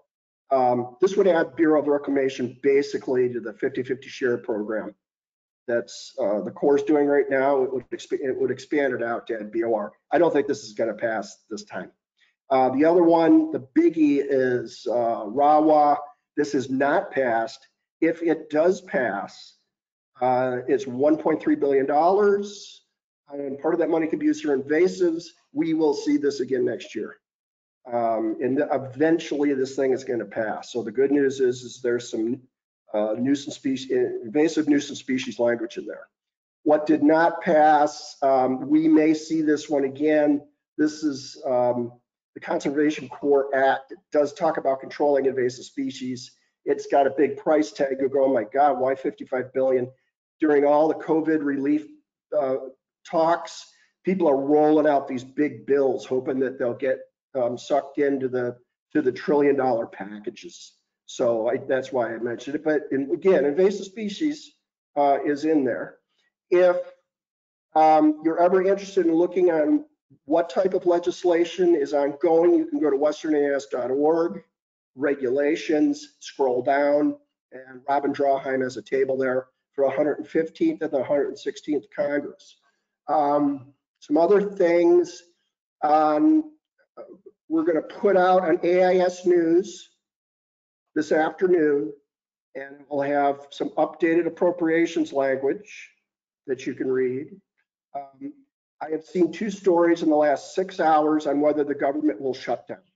And a lot of times newspapers will just run the stories for, for clickbait. But the Hill says, the publication The Hill says, should we worry about a shutdown? Roll Call said something just a little while ago that Trump is buying off on the FY21 budget, the omnibus budget. That's good news, because if that omnibus budget passes, all of the FY21 stuff that I showed you earlier, I'm sorry, it was a little confusing. I didn't have my slides in order. That stuff will get passed, which means we'll get the $41 million to the Fish and Wildlife Service. Hopefully they'll agree, on $15 million for watercraft inspections and $3 million. So I think we're in real good shape, but what we'll be looking for is to get this FY21 budget done and get the WRDA done, the 2020 WRDA, adjourn the Congress, and then start with a new slate next year. And we'll be in really good shape and be able to show that off to the new administration and look for new partners. Thank you.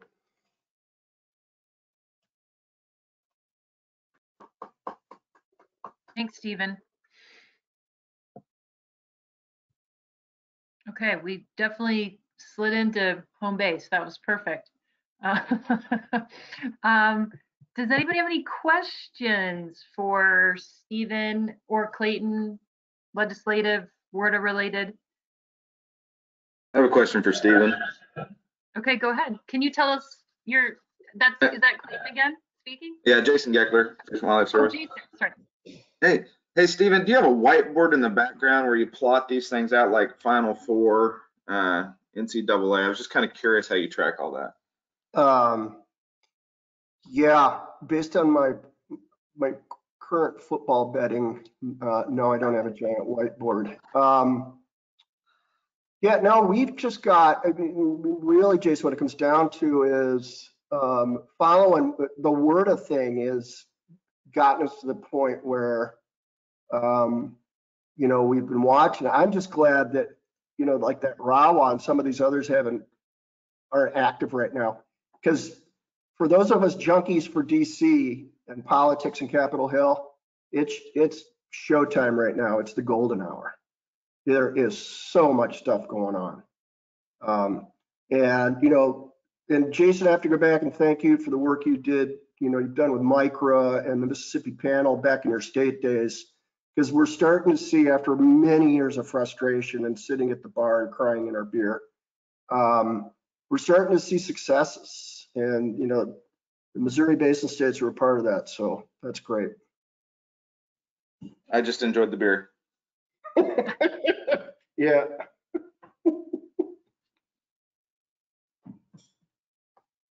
Any other questions on topic for the last speakers here?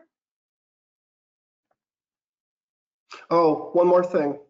Yeah. The 100th Meridian website, 100thmeridian.org was, it wasn't renewed by the owners, Fish and Wildlife Service.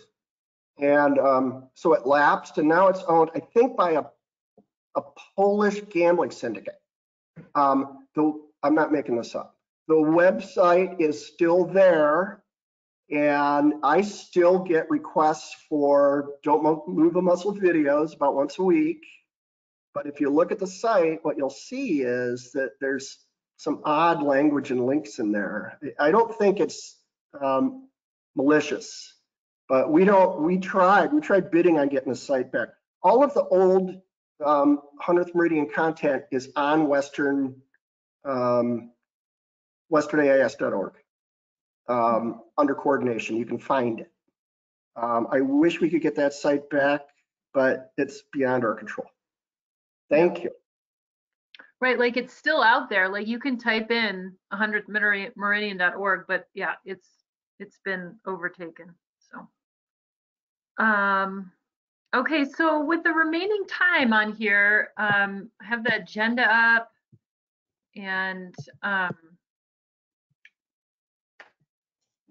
think the idea was just to do a little bit of sharing, and I know it's a little bit clunky here with the tech version of what we're doing, but just, you know, are there, you know, things that people want to bring to light in terms of, you know, next steps for moving forward, things you guys want to work on,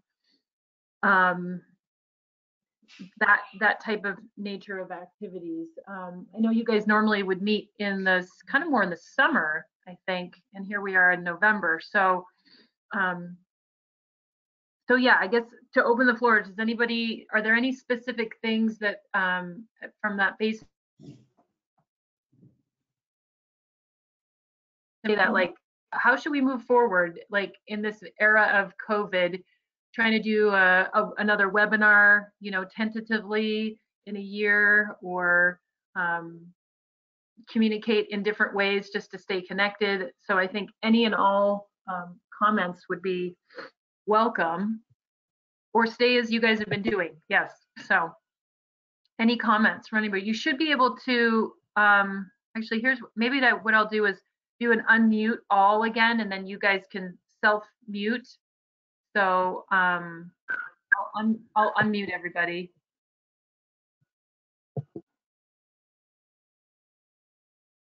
So if you have a comment, feel free to lob it out there.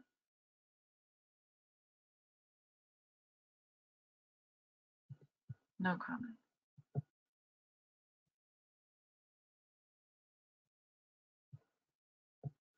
Okay, well, that's easy. Oh, Kim, you're unmuted. Do you have something to say? No, I was just gonna say, I mean, I really appreciated us getting together again in this virtual venue, because there are so many new coordinators, and you know, just getting to hear from you, and you know, just know that, you know, those of us who have been around for a while are here to help too. And you know, hopefully everybody found this beneficial. I know we had a little small group that talked about, should we do this? And I'm really glad that we did, and I think everyone is. So, you know, we used to do cooperative, you know, big projects like order educational stuff, or we fund Montana Lab, and you know, a lot of that was with money from you know, that the 100th Meridian got, and it seems like all that money is spoken for, so that's fine. So I don't really know about project-wise or anything like that moving forward, but I think just getting together to talk is hugely important. So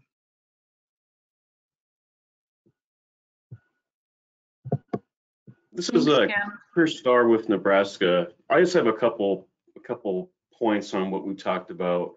In relation to the Montana Belger Lab and prioritizing water bodies, you know, at least in our agency, that's something I'm gonna have to talk with my chief about, because we have shifting landscapes on what water bodies. You know, right now Nebraska does not have any lakes interior besides an Air Force Base lake positive for Belger, positive for zebra mussels. So really, it's the of the Missouri River proper that is what we're worried about as far as a vector. So, and we know that's obviously already positive. So, so that's just the first thing is, I understand totally the Montana folks, and they do a great help, and that's part of the reason we are trying in Nebraska to get our own in-house lab to maybe run our own samples like that. So, absolutely. I'm excited about WRDA. Where, like I said, part of the reason that I think all of us, without a lot of funding, we want to have more inspectors and stations, but the money's just not there. So I'm hoping that this WRDA realization can give us some money too. So, and then also, I guess the last point I wanted to talk about is, it may be nice to have sort of a basin-wide outreach template. I think that would be very helpful for when we put out stuff on social media and billboards and stuff, just so we don't have to do something that somebody has already done. I guess if that makes sense. So those are just a few points I just wanted to chime in on. So.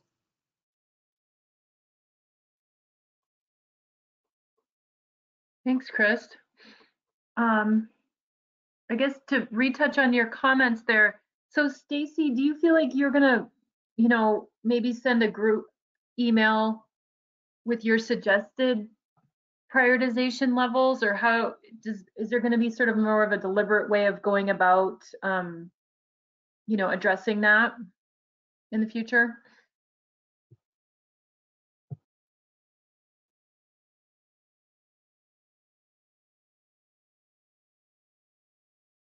Stacy, are you there still?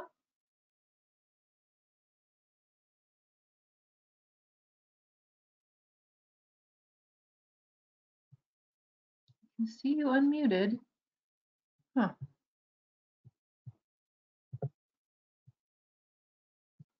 Leah, people still have to click the unmute button to talk on their own computers. Right.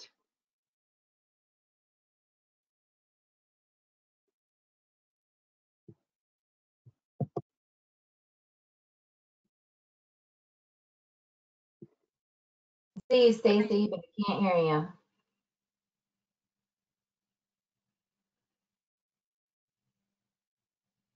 you. She's going to do smoke signals for us. You could always put it into the questions there.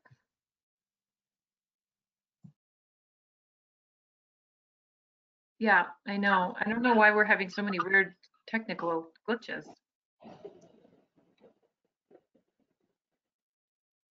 Stacy, do you want to put an answer into the question area, and then, okay, And then I wasn't sure if on your, Chris, your comment on a basin-wide outreach template, I don't know if Allison, you had any comments about some of that. I know, the Western states collectively have gathered a lot of information to that end, and I don't know if there's any feedback you wanted to share there or not. Yeah. So I've served on the Mississippi River Basin panel and then also the Western Regional panel. And we have put together lots of templates for billboards, for signage, for digital media. And we're even doing that right now in a comprehensive survey so that we have all those at a database level. So all of those templates are in place and happy to share them with everybody. Great, Allison, that sounds very helpful. Yeah, this is Chris again. I guess I was more thinking on state agency level when, we talking about what folks put out on, messaging and stuff like that. Not, I understand that there's templates for billboards and stuff like that, but more like what Iowa DNR does in their guide and on AIS and things like that, just some of the wording and everything. So maybe that's just more of a discussion with the other AIS coordinators than with everybody. So, but thank you. Okay, fair enough. I know I appreciated Kim's comment about I'm not sure if it's a self-made acronym that you did with the OTTs, the over-the-top commercials, but sort of that some of those approaches are pretty innovative and fun. That's good. Okay, so Stacy said that yeah, she can plan on doing what I had mentioned of maybe doing sort of more of a direct email query on some of those water body or location prioritizations for the sample processing. Does anybody else have any comments they want to make? Yeah, Leah, this is Josh out of Wyoming. On the same topic of the Montana lab and prioritization, I like the idea, and I thank Montana for all the work they do running those samples. But something I was kind of just stewing over after she brought that up was if they have a certain allocation for each state, I think I remember correctly, 300 for Wyoming. I don't know if we could just come up with a percentage of those samples that we could have dedicated towards a higher prioritization. So some are like 10%. So we decide that 30 of our 300 can be prioritized at a higher turnover rate, and let the states decide which those waters are that get sent in. I don't know if that would be an option, but it's something that I was, and 10% can be, that's just a number I threw and stuck at the wall. So that's something we can discuss, but just something I was thinking about.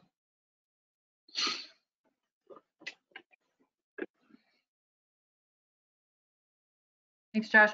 I almost feel like Stacy had kind of alluded to that as well, as sometimes depending on how the samples come to them.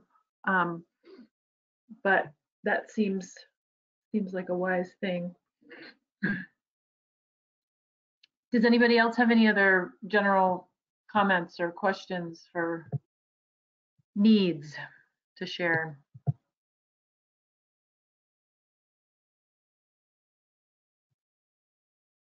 This is Kim again. I want to echo what Jason said to Stephen. Like, thank you for keeping track of all of that legislation, because that's crazy.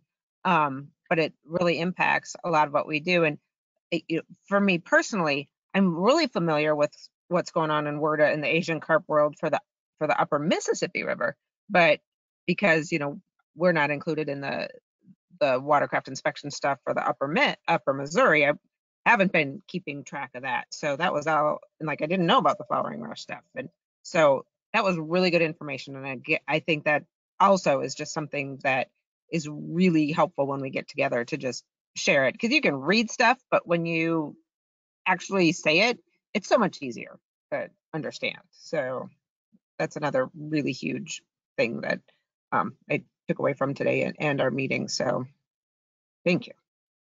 Great.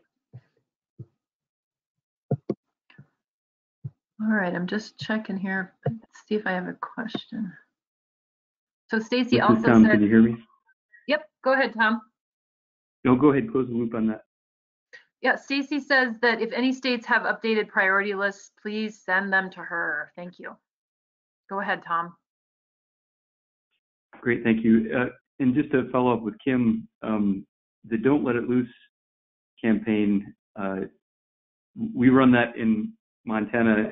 Invasive Species Action Network through LEA kind of leads the charge on a lot of that work. And we're looking to try to expand that next year in Montana. So Kim, if you have ideas or other states would like to coordinate on that, that's a pathway that I think needs more attention, and collectively, we've got a good message. There's a good campaign out there. I think getting our heads together and thinking about next steps on how to roll that out more broadly, working with LEA, I think is a great idea.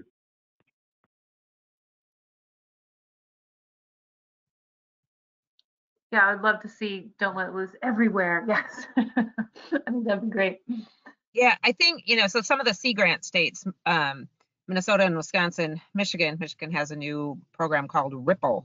I don't remember what that stands for. So they've been doing some of that. So yeah, I think some coordination going forward with that. So like, yeah, we don't all have to reinvent the wheel, but it's and we have goldfish everywhere in our urban ponds. We're really ramping up our urban pond fishing program in Iowa, and many of them are overrun with giant goldfish. So yeah, that's a good point, Tom, that we should talk about that some more or coordinate.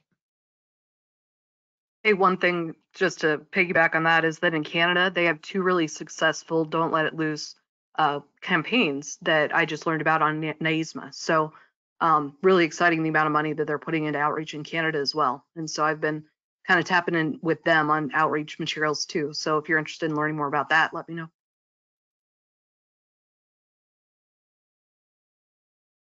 Maybe a future discussion, or on a future meeting, have a more discussion on this might be good. So not to just keep us on the phone if we don't have stuff to talk, or on the webinar, but some of the pieces, I guess, just to close the loop on too, just to make sure in the current distribution list that I have been emailing everyone with, if there's other people that should be included in that, email group, or to be invited to this meeting, just let me know, flag it, and then we can make sure the right people are getting invited to, have conversations and join in. And then I guess for a future meeting, I don't know about anybody getting together, going anywhere anytime soon. Do you guys want to try to just hold a call in the springtime, or just plan to talk? I guess, we could have a call in the springtime, and then if there's a possibility of gathering face to face, that could be determined maybe at that time. What do you guys think about either a next meeting or a next call? Any feedback there? Yeah, we could do like May, but we got to go bowling. I mean, it's ridiculous. And maybe shoot for something in the summer. But I'd say we maybe like in February or something, or late January, take the temperature of the room and see where we are. I think that's a good idea, especially since maybe, we should have a federal budget by then. Gosh, I hope so. So we would know a little bit more about the money, like a check-in, couple hours or something like that. But yeah, hopefully, I mean, I don't know if we can get together next summer or not, but yes, that was traditionally our time frame was in the summer sometime, because then we could do a field trip as well. So I like Stephen's proposal. So Kim, just on the summer meeting, was there sort of a I don't know, rhyme or reason to where you guys went, or was it just sort of someone said, hey, I want to host everybody, and you'd go there? What was the scheme there? That was pretty much it, or else it was you were shamed into doing it because you hadn't, hosted before or for a long time. But we always wanted someone to volunteer first, and then if not, or in the case of Stephen, he'd never been to North Dakota. Wasn't that the point? So we had to have a meeting in North Dakota. So yeah, it was. Okay. It was truly someone, and it really isn't that difficult to coordinate, because it's not that many people. So it's basically Yeah. just finding a place to host. We had talked about in the past, and if folks were interested in doing some of the organization work where we could just provide potentially some meeting space, that is something that is still an option in the future once we get past all of the pandemic. And this is Kara with MDC. Yeah, hopefully by summer we'll have a new invasive species coordinator, so that may be good timing to get them involved. If there's a meeting here in Missouri, to get them involved and caught up to speed on the aquatic side. Exactly. That was something that was brought up, Kara, when we talked about it in the future, that might have been a good time to meet them, introduce them to the group. And Emily, I know, like, and Jessica wanted to like get people out to see the electrified dozer or something. So that'd be really cool if we could somehow coordinate all of that. Yep, exactly. But again, we really cannot move forward with any plans until we are past, at least from Fish and Wildlife Service perspective. But we can't move forward with hosting meetings until we have clearance, obviously. Right. Well, right, and I think people may be under travel restrictions too, so we can cross our fingers and keep in touch, I guess, right? Yep. Absolutely, absolutely. Okay. One of these days it'll happen. Yes.